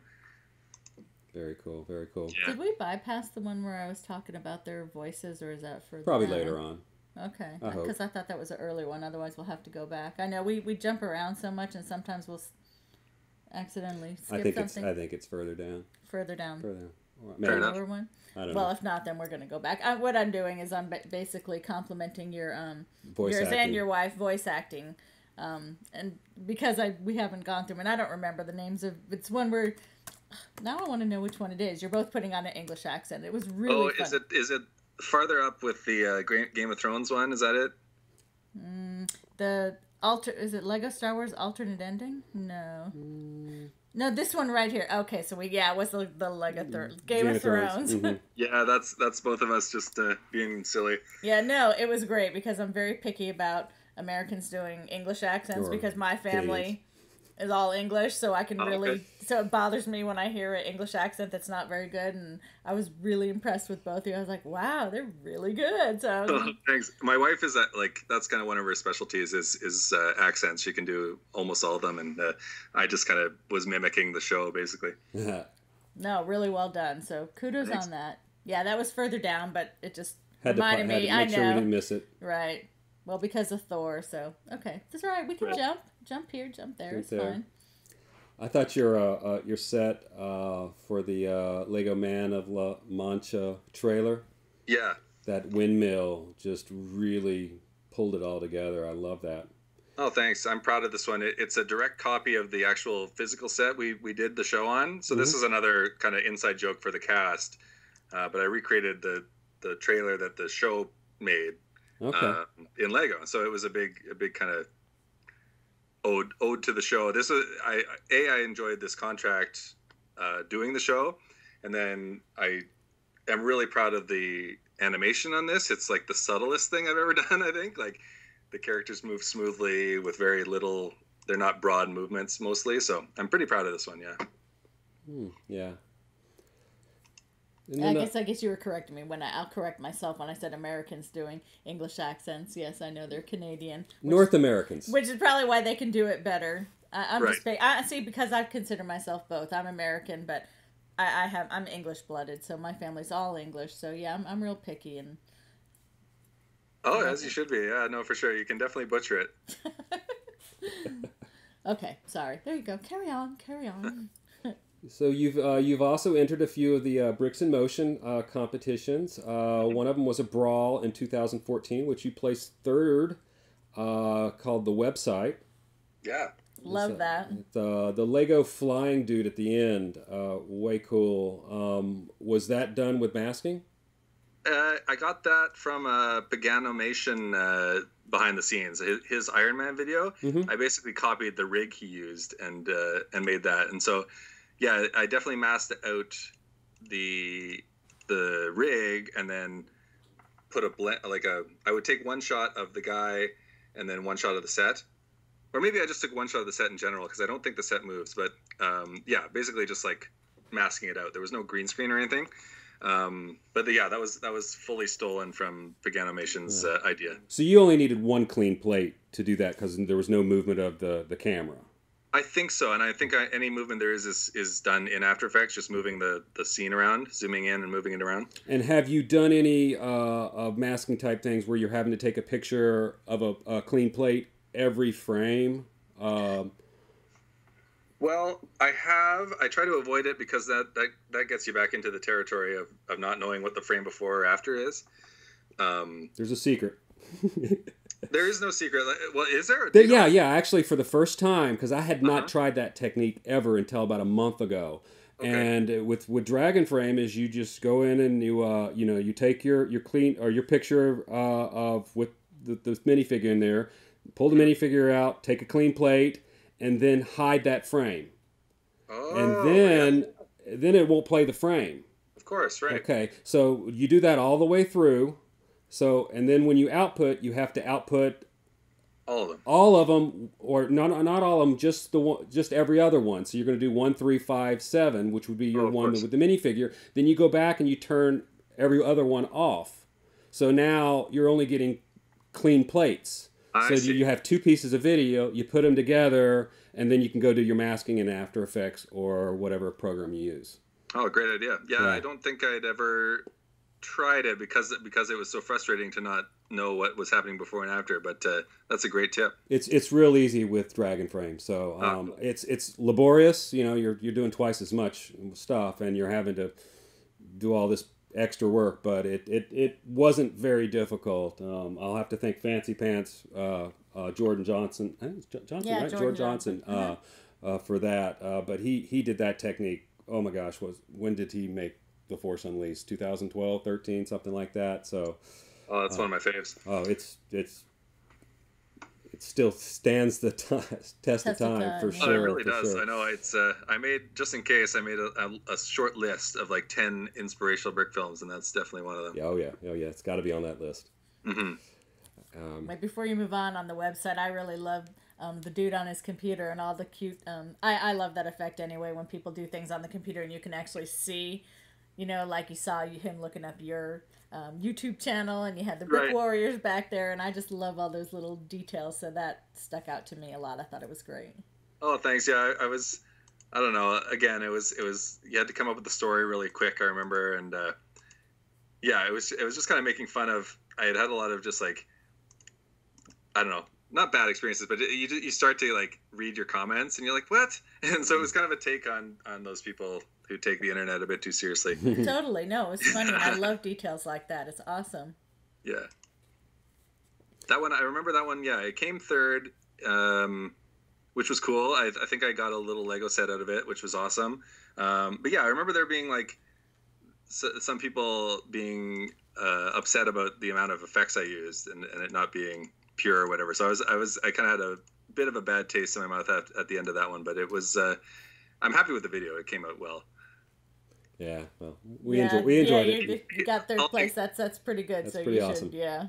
Yeah, no, I don't need to harp on that. Like it's water over the bridge, but it was just another like reinforcement of the story I was telling, which was kind of fun. Mm-hmm. Yeah, no, I totally get it. People can say whatever they want on the internet, so. Definitely. Yeah. But you definitely have to, if you don't have thick skin, then don't be on the internet. Oh, exactly. Yeah. In 2014, you made a Lego ALS Ice Bucket Challenge. We did as well. Yours was way cool. It kind of looked a lot like ours, except we use Oyos in ours because our clients wanted us to make that video. Oh, okay, cool. But that was really cool. Yeah, it was fun. And then a little later on, I guess that year, you made another Bricks in Motion contest. This was Bricks in Motion Celebration Contest. I'm not sure if this one was for their movie. I think it might have been. I think this was is this the love story one? First contact. Yeah, there's. I don't remember the context of the competition, but yeah, I remember it had to be a celebration. Yeah, I think that might have been for the movie that Philip did. The Bricks in Motion movie. I could be wrong about that. It might have been a different one, but yeah, I definitely really enjoyed that one. And of course, it was a beautiful story. I'm a hopeless romantic, so I loved that. It was really sweet. Yeah, I liked the reveal of the the blonde hair coming out of the helmet there, and then him turning into a gushy-eyed guy. But I love this video. I do think it's pretty visually cool. But I didn't mask or key out the green in her helmet off the top, so it's pretty obvious that there's a green screen back there, which somebody brought to my attention. I didn't notice it until they did. Now I can't not see it, so that's a bummer. But I do like this video. I didn't notice it, so. Oh, cheers! Well, now you do. Now you can't unsee it. So. Yeah. All right, what's next? Lock and load in Lego. Yeah, that's a straight up just recreation of. Obviously, if anyone out there's a fan of After Effects, you're a fan of Video Copilot, which is a website that has a bunch of awesome tutorials, which kind of, I don't think there's a person out there doing brick films who uses After Effects a lot that hasn't used one of those. So that's a big nod to him. Mm-hmm. And I think if I'm not incorrect, is that the one that has a little bit of a video breakdown at the end? Yeah. Yeah, exactly like his does. So they made that the same video kind of to show off their effects, and so I just copied that exactly to show off the way I did it. Yeah, it's really cool. That's awesome and funny. Oh yeah, it's a great video. I can't take credit for the story or anything, but it was fun to do. I think he shouted me out on Twitter, maybe. Oh, sweet. Cool. Yeah. Cool. That's definitely always nice when people do that. Mm-hmm. Let's see. What was Lego Space Chase? Looks like you start using CGI a lot more. So I'm assuming right in about those time you started dabbling in CGI. Well, yes. So this one is kind of the in-between phase. This is all done in After Effects. There's no third-party program or anything, but I am taking advantage of their 3D camera. So if you watch the breakdown at the end, you see that the whole set, like the whole canyon, is made of one image of rocks just placed in 3D space within After Effects. Mm-hmm. And then the hardest part of the whole thing is making sure the camera goes through it properly. Mm-hmm. And then you can see that again, lazy animator, the ship is actually just me holding the ship on a green stick or something, and then you composite it all together. Now, are you doing stop motion shots on the stick, or are you just doing video?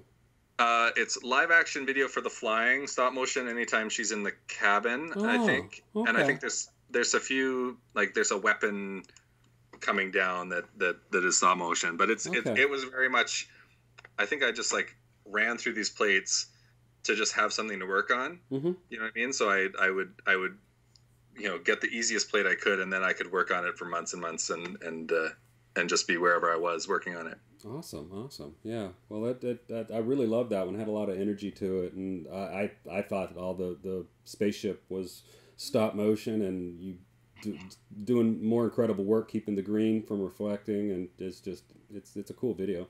Oh, thanks. Yeah, a lot of keying in this one. Just every shot is on a green screen, so it's big time keying. And this technique actually got me kind of into what I'm doing. We'll talk about it later, but what I'm doing with Adam with his work is kind of these space battle things. So this was kind of a big turning point that way. Cool. Yeah. And then in 2016, you made a really killer Rogue One trailer in Lego. I'm assuming that came out before the collaboration one.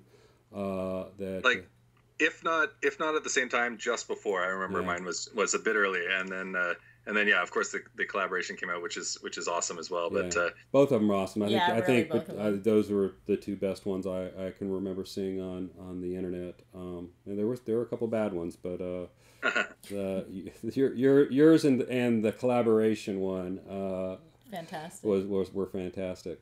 Yeah, the collaboration one is definitely you can tell it's some of the best animators coming together to make theirs with some amazing visual effects too. Like Bricks Brought to Life really nailed it there, but mine is like the epitome of me cheating. Like there's so many cheats in this one. Like I don't think there's one physical set built other than I don't know, maybe a few here and there, but most of it is all just composited. Like the characters are running on the spot on a green screen, and I just make them move in After Effects, and there's all kinds of cheats. And I use the same technique I used in the space chase to make the final scene. So it's all still done in After Effects, which is why it looks so kind of, fake. But it was cool. It was a way to get it done fast, and because I knew at the time, a little back, like to step back, like you guys know all about YouTube and how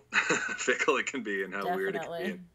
And this was kind of my one tactic I was using was to recreate trailers or to do something that people might notice, and so that was why I wanted to get this one out fast. And so there's a lot of cutting corners on this one, but it's still I'm still happy with it. It looks cool. It was killer. Yeah, and really, I mean, when it comes to making trailers and stuff, the early bird gets the worm. No matter how good or bad it is, if you're like the first, one of the first to get it out there, it's the one that's going to get all the attention, even if it doesn't deserve it. So it's sad for the ones that come out after that really deserve it that don't get it as much, Oh, totally. And I mean, for me, like, I think I was demonetized a while back. Like, maybe I've made like, I think some people might find this interesting, but like, I probably made like $5 on YouTube, like because I use a lot of copyright music. Like, I don't really. It's never really been about the money. I just kind of wanted the views. Like I wanted to put my work out there.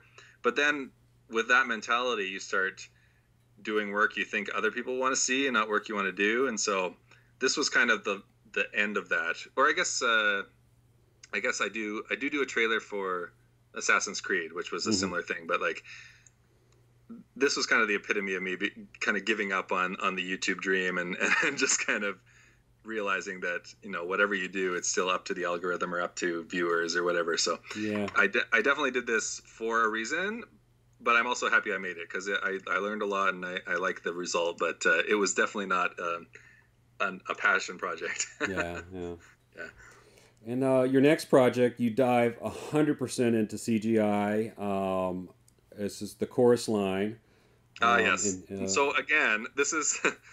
This is my progression. I don't actually touch a 3D program until Iron Man versus Batman, which is coming up. But this is all done in After Effects. So those characters, oh my gosh, to think back on this one, the reason it looks so weird is because those characters are all made from 2D images created in 3D space. So I was measuring minifigures, and I was using math for the first time since high school and like trying to figure out how high up the head would be on the body, and then I would make a sphere out of 2D images, and I was taking pictures of Lego and like cutting it into shapes that I could move in 3D space. Like I should really do a breakdown on it because it's quite extensive. Like those characters are all just images put into 2D space, and so the size of the file was so big and it took so long to render, and so I had to render each character alone.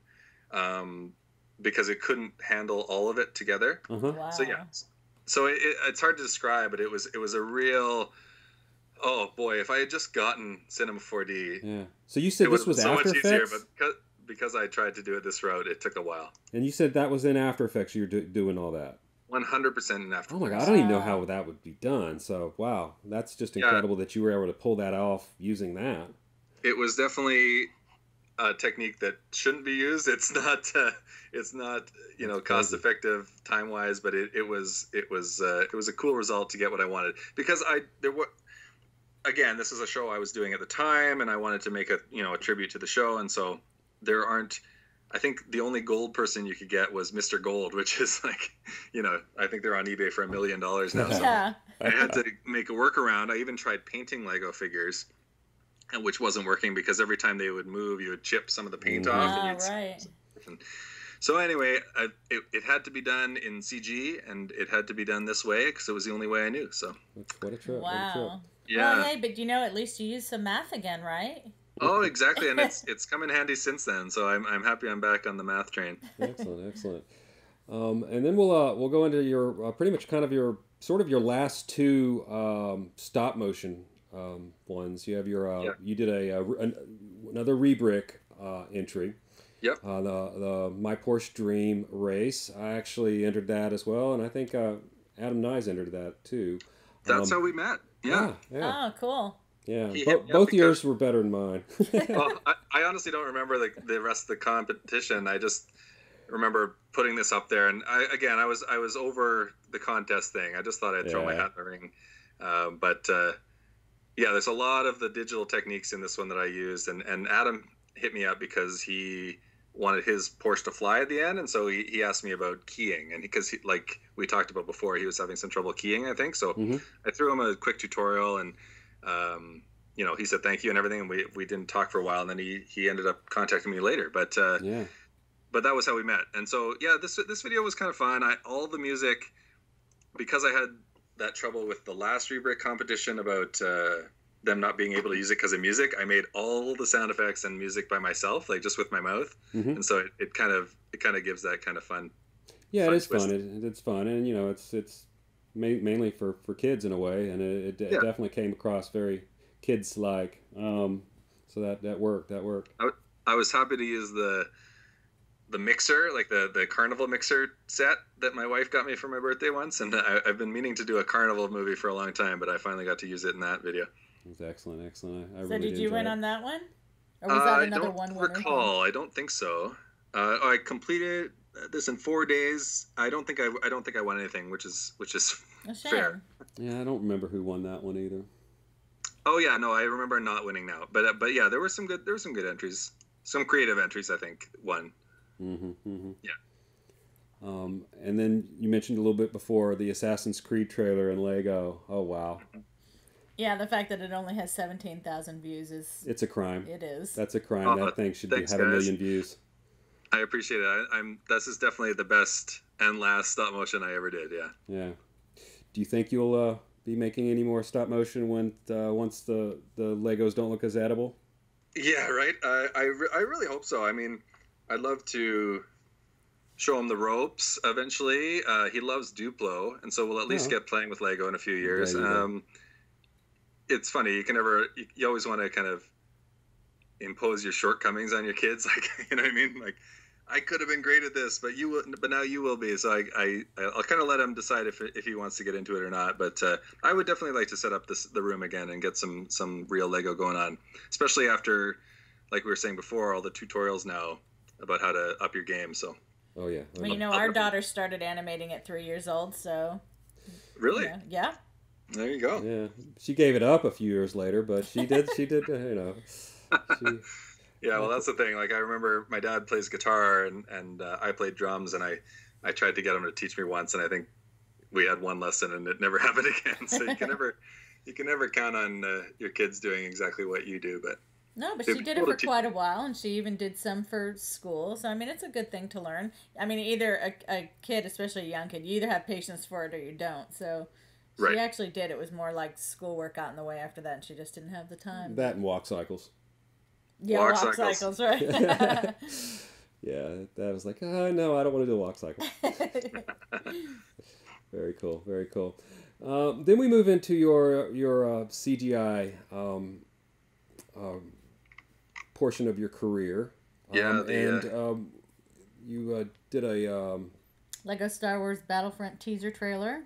Now, that one is actually the same technique I used for Chorus Line. So all those ships are made of 2D images just placed in 3D. Okay. So again, I had to render each ship separately because of the size of them. Mm-hmm. Like, if you pause it on everyone, like every once in a while you can see that it's just a bunch of 2D images. Like, it's not a good 3D model. Yeah. And so I think it says like this is a test or something. And I wanted to make like a huge epic battle with this technique, but it's just so time consuming. So this was the catalyst for ending up getting involved with Cinema 4D, which is what kind of opened up everything since.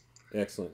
Excellent. And is that what you're using these days, or have you moved to different types of products, or is that your main product that you use? Cinema 4D. Okay, so Blender is the free one, but or at least it used to be very complicated and unintuitive to learn. Like I tried. There's a bunch of tutorials, and I tried to get into it, and I think I even tried around the chorus line time, and I was just like, no, it's easier to make these characters from scratch than to try to learn this program. And so I gave up on it, but then I figured out, I think I figured out through one specific tutorial that did Lego in it.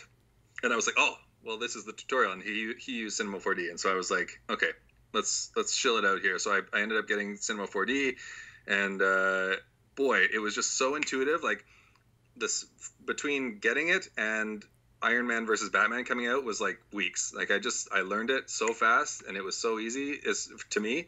And I was finally able to see my vision. Like the whole kind of theme with my Lego videos is trying to be larger than life, and I was never really getting the result I wanted. And so finally with Cinema 4D, I was able to get the camera moves, get the lighting, get the the action that I wanted. And so that was kind of like a big explosion for me. So you said you made that in 3 weeks? Yeah, it was fast. I got the characters. I made the set. I don't know if anyone out there is familiar with Mecha Bricks, MECA bricks.com. It's basically an online Lego site, and they have every brick almost that you can just like create online, and you can also download the model. And so I would download the model. It comes right into Cinema 4D. You have to move the pivot points and group all the things that move together. Mm-hmm. But once you have the pivot points, you just animate it, and it was like super. It was like what's something that's easy? I don't know. Wow. Making toast. It was like boom. Okay. You just like slap the peanut butter on there, and you got a movie. So wow, excellent. Well, yeah, I love that. I love that one. I'm not the biggest into the CGI. No, that's fair. But man, that one was awesome. It was cool. Definitely cool. Yeah, this is kind of where my right to be here kind of gets questioned, because I definitely do move into all digital from now on. I'm fine with that. We had a recent brick film that was in our Brick Filmers Guild Film Festival. It was not this last year, but the year before. Gareth Pugh entered a CGI, which we were totally fine with, but we had in the rules it was not eligible for certain categories. Okay. But it's I think it won it won several. One of the things it was for, and it probably would have definitely been one of the nominees for best film. But unfortunately, that's kind of one of the rules we had, that it needed to have somewhat 50% actual stop motion. But right. But CGI is still really important. It gets used a lot, so it's still, we like to recognize it. We certainly appreciate it. And that's what I love about the Lego movie, is they do CGI, but it's done in a stop motion type way.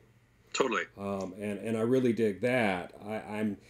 I'm not as into the CGI, Lego CGI, where it has the wiggly torsos and legs. I like them to follow the same physics as the plastic parts, but that's just a preference of mine. No, I hear you. I was so turned off when the video games came out about the way they moved. I thought that was so so lame. I was like, they don't move like that. They move really static, and so that the Lego movie actually committed to that was pretty awesome. And that's what I tried to do until, from a 3D animation point of view, I did end up rigging a character that way, and it's so much more articulate. So I now do understand why that technique is used, because you can get more movement out of the character. But there is something so charming about the way they move, like with only one joint per limb, and I try to stick to that. Yeah. I'm even cool with the out of socket or moving the head around a little bit, have a little jiggle in the head. It's cool, right. But not as into when the whole torso turns, but that's just my preference. We're more old school, but still, like I said, and everybody has their preference, so it's going to, to each his own. It works for different people, so But it's still really important. But if I'm not incorrect, I think you might have had a wiggly torso maybe once in one of your videos. I'm not sure. So everything up until I do 2 short, like 10-seconders. There's an Iron Man, the new Iron Man suit up, and a Doctor Strange, and those are the only ones I use the bendy model for.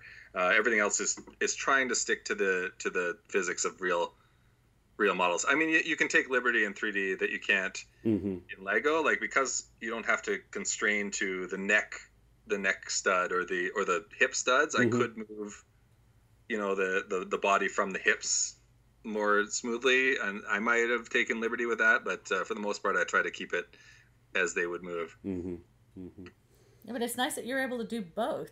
I mean, the more things you can do, the better. Makes your resume even longer. So. Yeah, I don't know. It's funny that even though I moved, only now am I starting to branch out of the Lego thing because, I'm taking a program for it. But even after jumping into the 3D realm, it's all been Lego for me as far as YouTube goes. Yeah. Yeah, I really dug your Star Wars alternate ending. I thought that was really funny, and I had some great voice acting at the end. That was you. You did all the voices, correct? I think I did most of them. I'm always pretty shy to ask for help, so I tried to manipulate my voice to be different enough. But yeah, that was for a competition. I think I just Googled like animation competitions, and it was something. Basically, the idea was a scene from a movie with a different ending. So I tried to get it as close to the movie as possible up until the switch when Luke misses, and so the Empire wins, and then the final part is pretty much exactly the ending of A New Hope, but with Emperor people. So I tried to make it as close to the movie as possible, just with the switched. Yeah, ending. I loved that. I thought it was an awesome twist, and the voices were great on all of the characters. So yeah, kudos on that. I loved it. And I believe you won 10th place in that, and I'm sure there were just like tons of entries into that since it wasn't just a Lego competition, correct? Yeah, no, that's true. And there were a lot of people, and I think I won $50 or something, which is awesome. Nice. Yeah, take it. Yeah. Very cool. Very cool. The other ones must have been really great because I mean that was so good. I can't even imagine what was better than that. Well, like you said, there was no. It didn't have to be A 3D or B Lego. So there were. I think someone who won was like a 2D animation, really artistic thing. Like it was a broad category to judge. So I think that I was even in the top 10 is pretty cool. Yeah, cool, definitely. Cool. Awesome. And then we get to where you had the great English accents. I know. I just had to jump back to the Lego Game of Thrones now, but it's really, really funny, really well done, and I love it. Bend the knee. it was just funny. I ended up getting a gig with that as well. Like a guy saw that and he hit me up. It's only on my Instagram, but he basically, I won't say his name or anything, but he was creating frames, minifigure frames. I think they held the entire series of minifigures in one frame, and it was a display frame, and he was going to sell them on Instagram, and so he made me make a commercial for him, and so it's basically the full first series of minifigures jumping in the frame or using their whatever accessories they have in the frame, and that was pretty cool. And because of that video, he found me on Instagram. Well, oh wow, that's awesome. Yeah. And kudos again on the awesome English accents. You guys did great on that. Yeah, we had a good time, and I always love anytime I can throw in "Sabotage" by the Beastie Boys into a video. I will. Very cool. Very cool. Then we kind of tie into your collaborations with Adam Nyes. I believe you've done 3. One in 2017, which was his Lando's deal. Mm-hmm. And then you did 2. Actually, was it? Yeah, 2 in 2019. One for the Lego Group and one for Barnes and Noble in the Lego Group. Yeah. So yeah, Lando's deal was a passion project of his.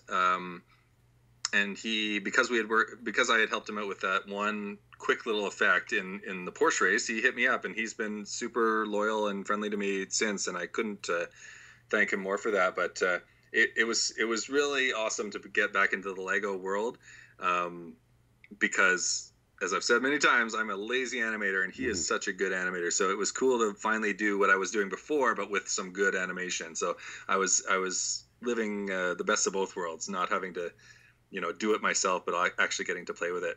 And also that model, he ended up, I think I'm getting this right. I think he got it shipped to him by the creator, and I had seen that model all over the internet beforehand. And to actually be working with that model was pretty cool too. Yeah, that was really cool. Neat. Yeah, because we talked about this on the podcast we had with Adam. So, right. you were in that podcast. I think I was mentioned. Yeah, of course. Yeah. So you did all the post CGI work. Did you actually like remove the fish line? Is that part that you did?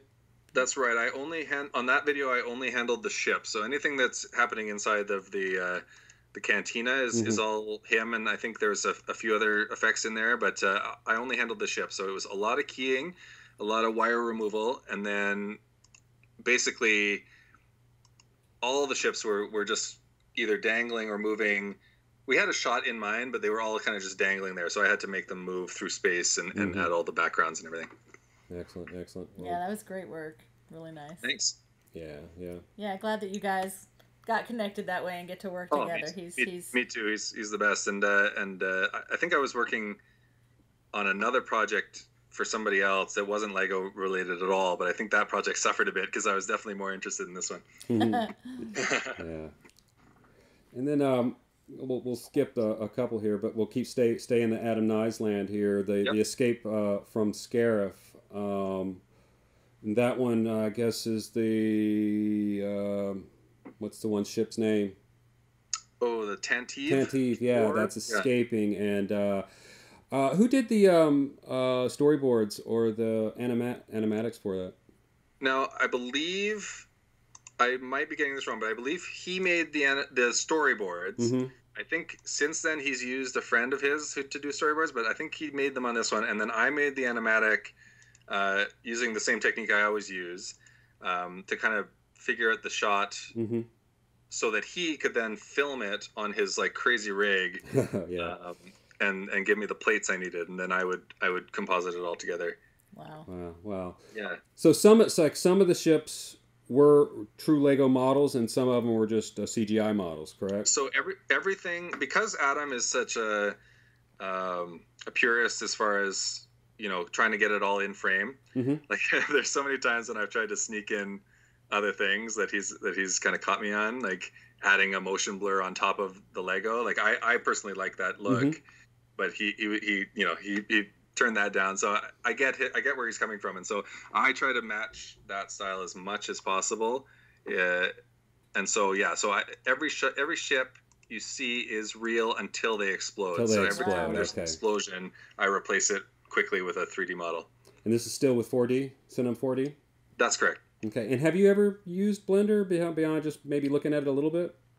Well, funny you say that. So Adam and I we're still collaborating, and we're also working with Bricks Brought to Life. So we are starting to use Bricker. So I'm nice. Just now, I purchased Bricker yesterday. I'm going to open it up. We're going to try to figure it out, because it is, I said to him, I was like, Chris, I said to him, I was like, this is the future, because so many people are using it now, and it's so believable that you really can't notice it. Like Forest Fires used it a few times in his movies, and I think a few other notable brick filmers, and like it's just incredible what you can do with this program. So I tried to do a similar technique using a program that wasn't Bricker and far less cool, and so it didn't quite work out. And so this time around, I'm like, you do it. You're the man. You made the program. It's all you, man.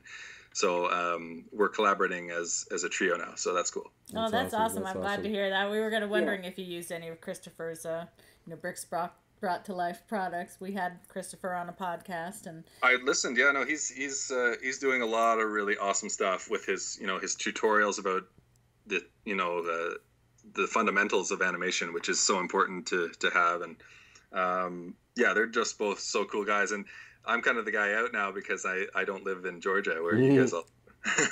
Well, you guys can always move. Well, or at least visit. If we weren't quarantined, I'd probably make a drive down there. Yeah, no, cool though.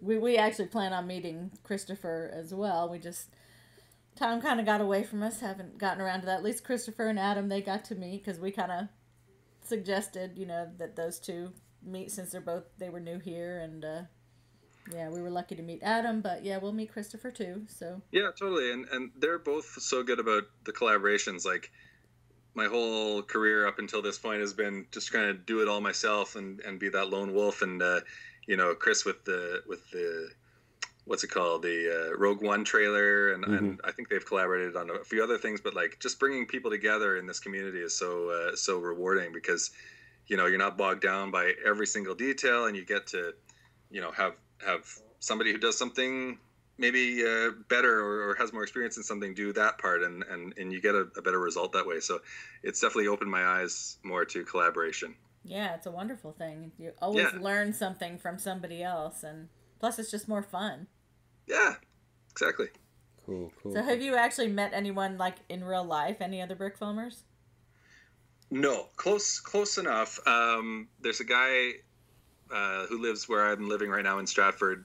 His name's Dylan Woodley. Oh. He's made some amazing videos, and he's a bit younger than me, and we never actually met, but he's from this town, and so that's kind of a really cool connection. Yeah, but Dylan's really talented. Yeah, his Houdini video is one of my top ones for sure. It's incredible. Now, hopefully he's still making brick films. I know he was doing some stuff for the Lego group a while back, but I haven't seen a lot of stuff from him, but he's... Yeah, I think I wouldn't speak for him, but I think he's probably making money off of it somehow for sure. Excellent. Yeah, he's definitely one of our favorites, and definitely, hopefully maybe we'll get a chance to talk to him one day. Yeah.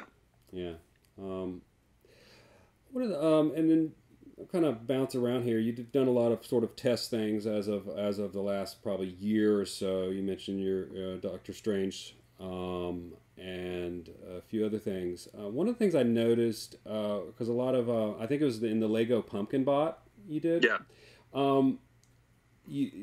I guess you're getting maybe you're getting your models from Mecha Bricks or whatever, but even Lego's written on the stud now. I noticed on that one. Yeah, that's a Mecha Bricks thing.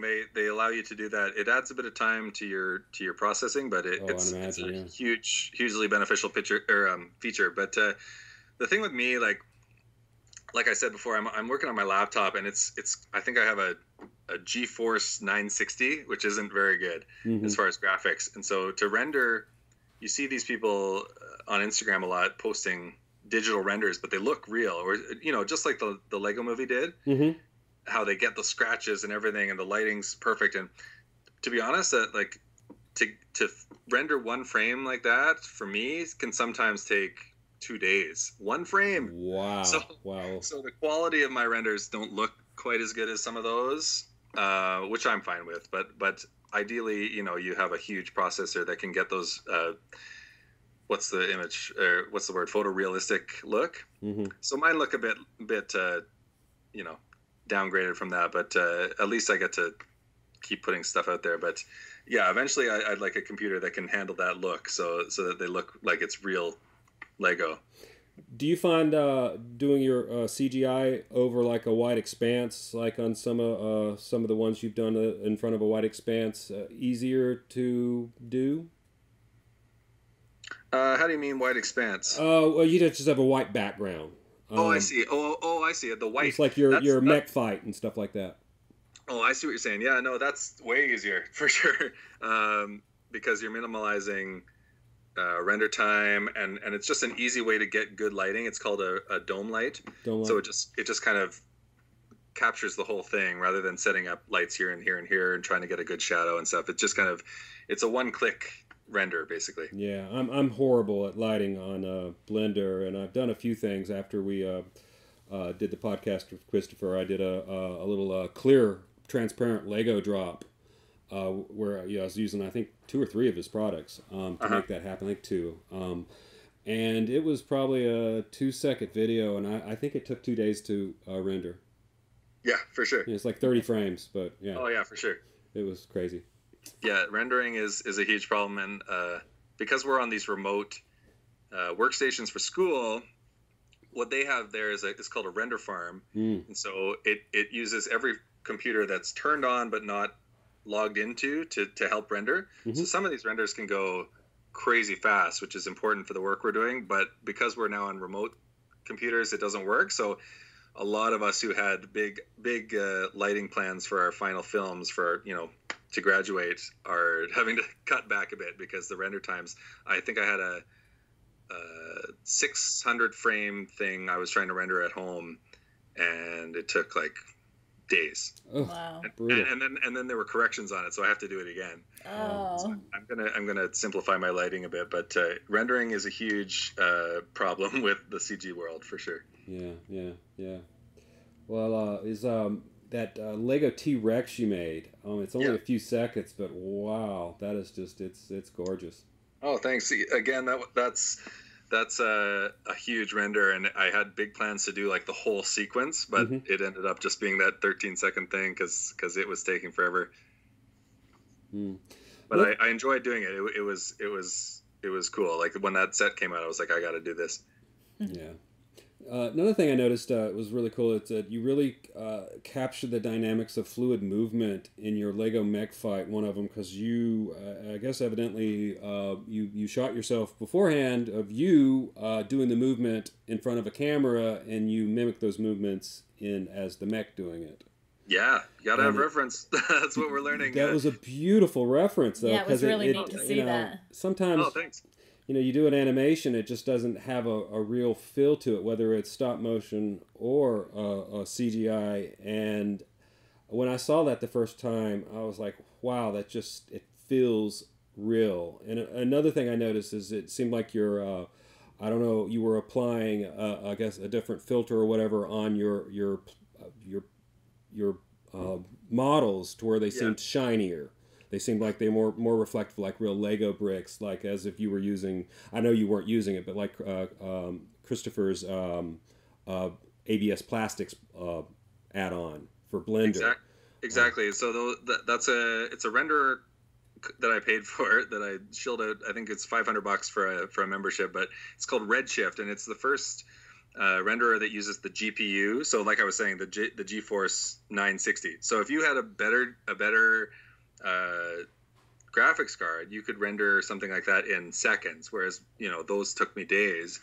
But it's still faster. To get that result using a CPU renderer would take, I don't know, a year maybe. Like it's crazy how good this renderer is. Even though it still takes me days, it looks amazing. The reason those are on white backgrounds is because the mecha bricks, they're truly modeled bricks. So every brick has every detail, all of the bricks are there. So it's a huge processing thing. That's why you see, like in the video games, a lot of people give the video games grief because they make models of the finished model. They don't actually build the models out of Lego in the games. But that's clearly to save GPU because it is time consuming. But those were ones that I was like, yeah, we got to go for the big render here because it's worth it. But back to reference, like I said earlier, like I used to do a lot of recreations of movie scenes because I had that reference, and those are some of my best work because I was following a reference. Trying to animate without a reference is like, I don't know, especially without any kind of onion skinning or anything. Like, I don't know. Good luck. So especially now that I'm going to school, they drill every day. They're like, you gotta have good reference. You gotta have good reference. And so, if anyone's listening, get good reference, even if it's you, and even if it's Lego people, like, you can still adapt your movement to a Lego person, and your animation will just skyrocket to better heights that way. Of course, you probably know how to make better reference because you know how to, I'm assuming you're quite adept at dancing. Yeah, I definitely can move, and I definitely understand, acting and stuff. So it is becoming clear to me that is going to be a huge asset going forward. Yeah. Very cool. We'll kind of go into some fun subjects as we close down here. Some things you did. You made a really cute, I guess you could call it stop motion, but I don't think you used stop motion as a technique. It was called The Fight you made with your wife. Oh yeah, That was it was was really so cool. adorable So and cool. funny, and yeah, it was really cool to see. How did you I'm shoot looking that? at that? 10 years ago we made that. Yeah. Did you just shoot video and then just take frames out of it, or? So yeah, exactly. So you just kind of it's completely ripped off. Not the actual movie, but like the technique is ripped off from this great. Oh boy, I don't even remember what it's called, but it's like a classic animation that was viral before viral was the thing, of like these two guys fighting. And yeah, we just loved that video so much that we tried to recreate it. So for the flying, like you just jump and then move forward and jump again, and you only take the jump frame. So it's very time consuming to cut out each frame that you need. But the result's pretty fun. Yeah, that was that a was fun video. awesome. That was cute. Your cornfield video was kind of interesting as well too. Looks like you guys had a lot of fun doing that. Yeah, I don't know. That was kind of before I knew that you were supposed to kind of cater your YouTube to what you wanted to show, and so that's one of the videos that snuck on there. Any fun behind the scenes there? You didn't get lost out there. Yeah, you didn't get. Did you get lost? We were at a barbecue and we just started running in the cornfield, and I like I think the horror aspect is kind of fun. So when you came out of the cornfield, was there like a baseball field out set up? No, it was just this backyard at a farm. I think we were just having a good time. Probably drinks were involved, maybe. It's funny because it looked just like the Field of Dreams where you guys were walking in. It's like, wow, that's like exactly where they were in the movie. The guy in the video, his name's Matt. He's a good friend of mine. We went through college together and we've worked professionally together. And he's a voice on the Apple one. He's the other voice on that. He's been a voice for me a few times. Awesome. I think in World War II he yells medic or something. Like he's been there since the beginning. Cool. I take it. Have you been able to do any live music in bands? I know you had a couple of videos on, one from I think the Oftens and another from the Crickets, I believe.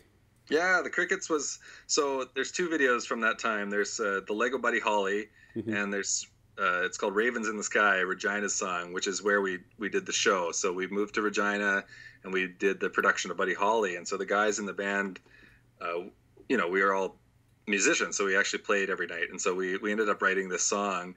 It was actually, I think that our director made us do it as a bonding exercise. And he said, you guys have 1 hour, come up with a song. And so since we were in Regina, Saskatchewan, we wrote a song about Regina.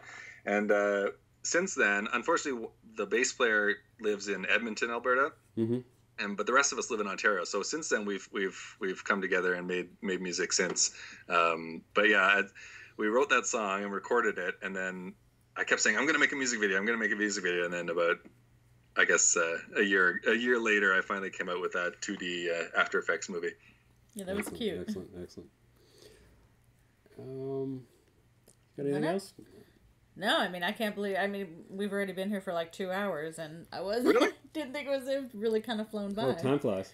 Yeah. Oh, cheers! Yeah, that was fun. I love talking about it. I never really talk about it. It's kind of this not dark secret or anything, but it's kind of just something I don't like to talk about because most of my friends don't understand it. So it's cool to finally talk about it. It's fun awesome. To talk art. There's been a lot of great tips and behind the scenes and really good information for people. So we appreciate you sharing all of your, background and helping everybody out.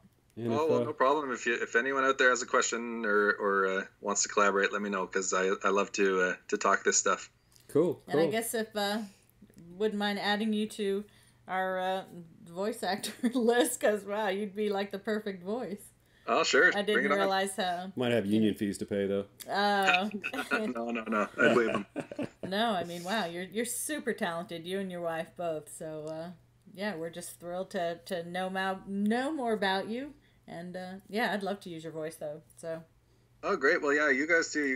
What you guys are doing for this community is so impressive. So I'm happy to be here. I'm proud to be here because you've had a lot of big names in the industry on there, so I'm happy to be here. Oh, happy you were here. Yeah, thank you. Thanks. We really appreciate it. And if you ever find yourself in Atlanta, let us know. And I'll let you know for sure. Cool beans. Of course, after we met Adam, we had to get the Men in Black to come and erase his memory of what we look like. But they're really nice guys, so secret safe with me. All right, cool. That works.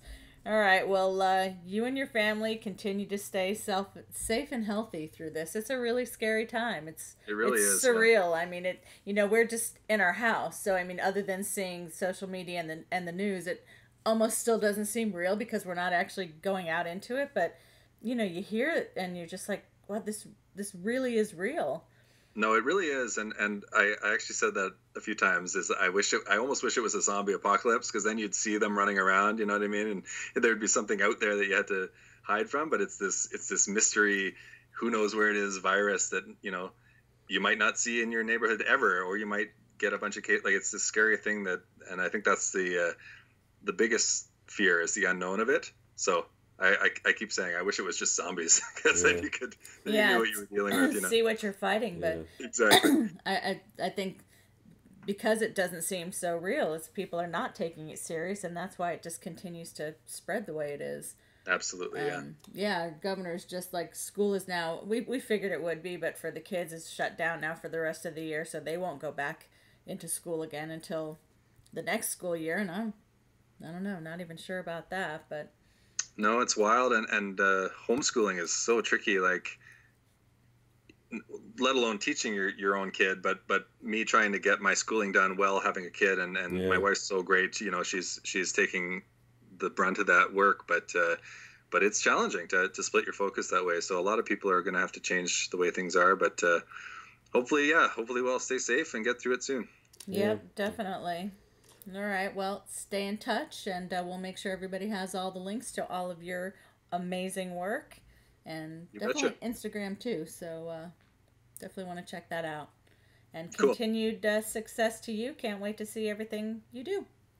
Yeah, once I'm out of school, I'll have more free time to post some stuff, so maybe I'll get some things going on. Sounds great. And, we'll look forward to it. I should plug, I told Adam and Christopher that we would... that I would plug that something is coming soon. I can't say much, but there will be more from us. So that warms our hearts. That's exciting. Yeah, totally. Well, we love all you guys. So yeah, and you're all so talented. So anything you do, we know is going to be amazing. So thumbs up. Lucky us. Cool. All right, you and your family take care. Thanks again for joining us. No, my pleasure. See you later. All right, bye, Galen. Bye. Thanks so much to Galen for spending so much time with us, and thanks to everyone who stuck with us through this entire podcast. Please check out our sponsors and partners on the Brick Filmers Guild homepage, and don't forget to check out Galen's amazing work on his YouTube, Instagram, and other social media platforms. His links will be written in the description under the video and on the podcast blog. We want to give a huge thank you to our Patreon supporters: Spuggistew, Frame 5 Studios, Mind Game Studios, Dark Dragon Films, Forest Fire 101, Spencer Katz, Paganimation, and William Osborne. You guys really inspire us to keep creating more of these in-depth conversations with the world's great brick filmers. If you would like to sponsor one of our podcasts, please contact me through one of our social media sites. The sponsors we have are always brick film related and are products that we use ourselves and highly recommend. We would like to thank Kevin MacLeod for his wonderful music, which we use for our podcasts and in our brick films.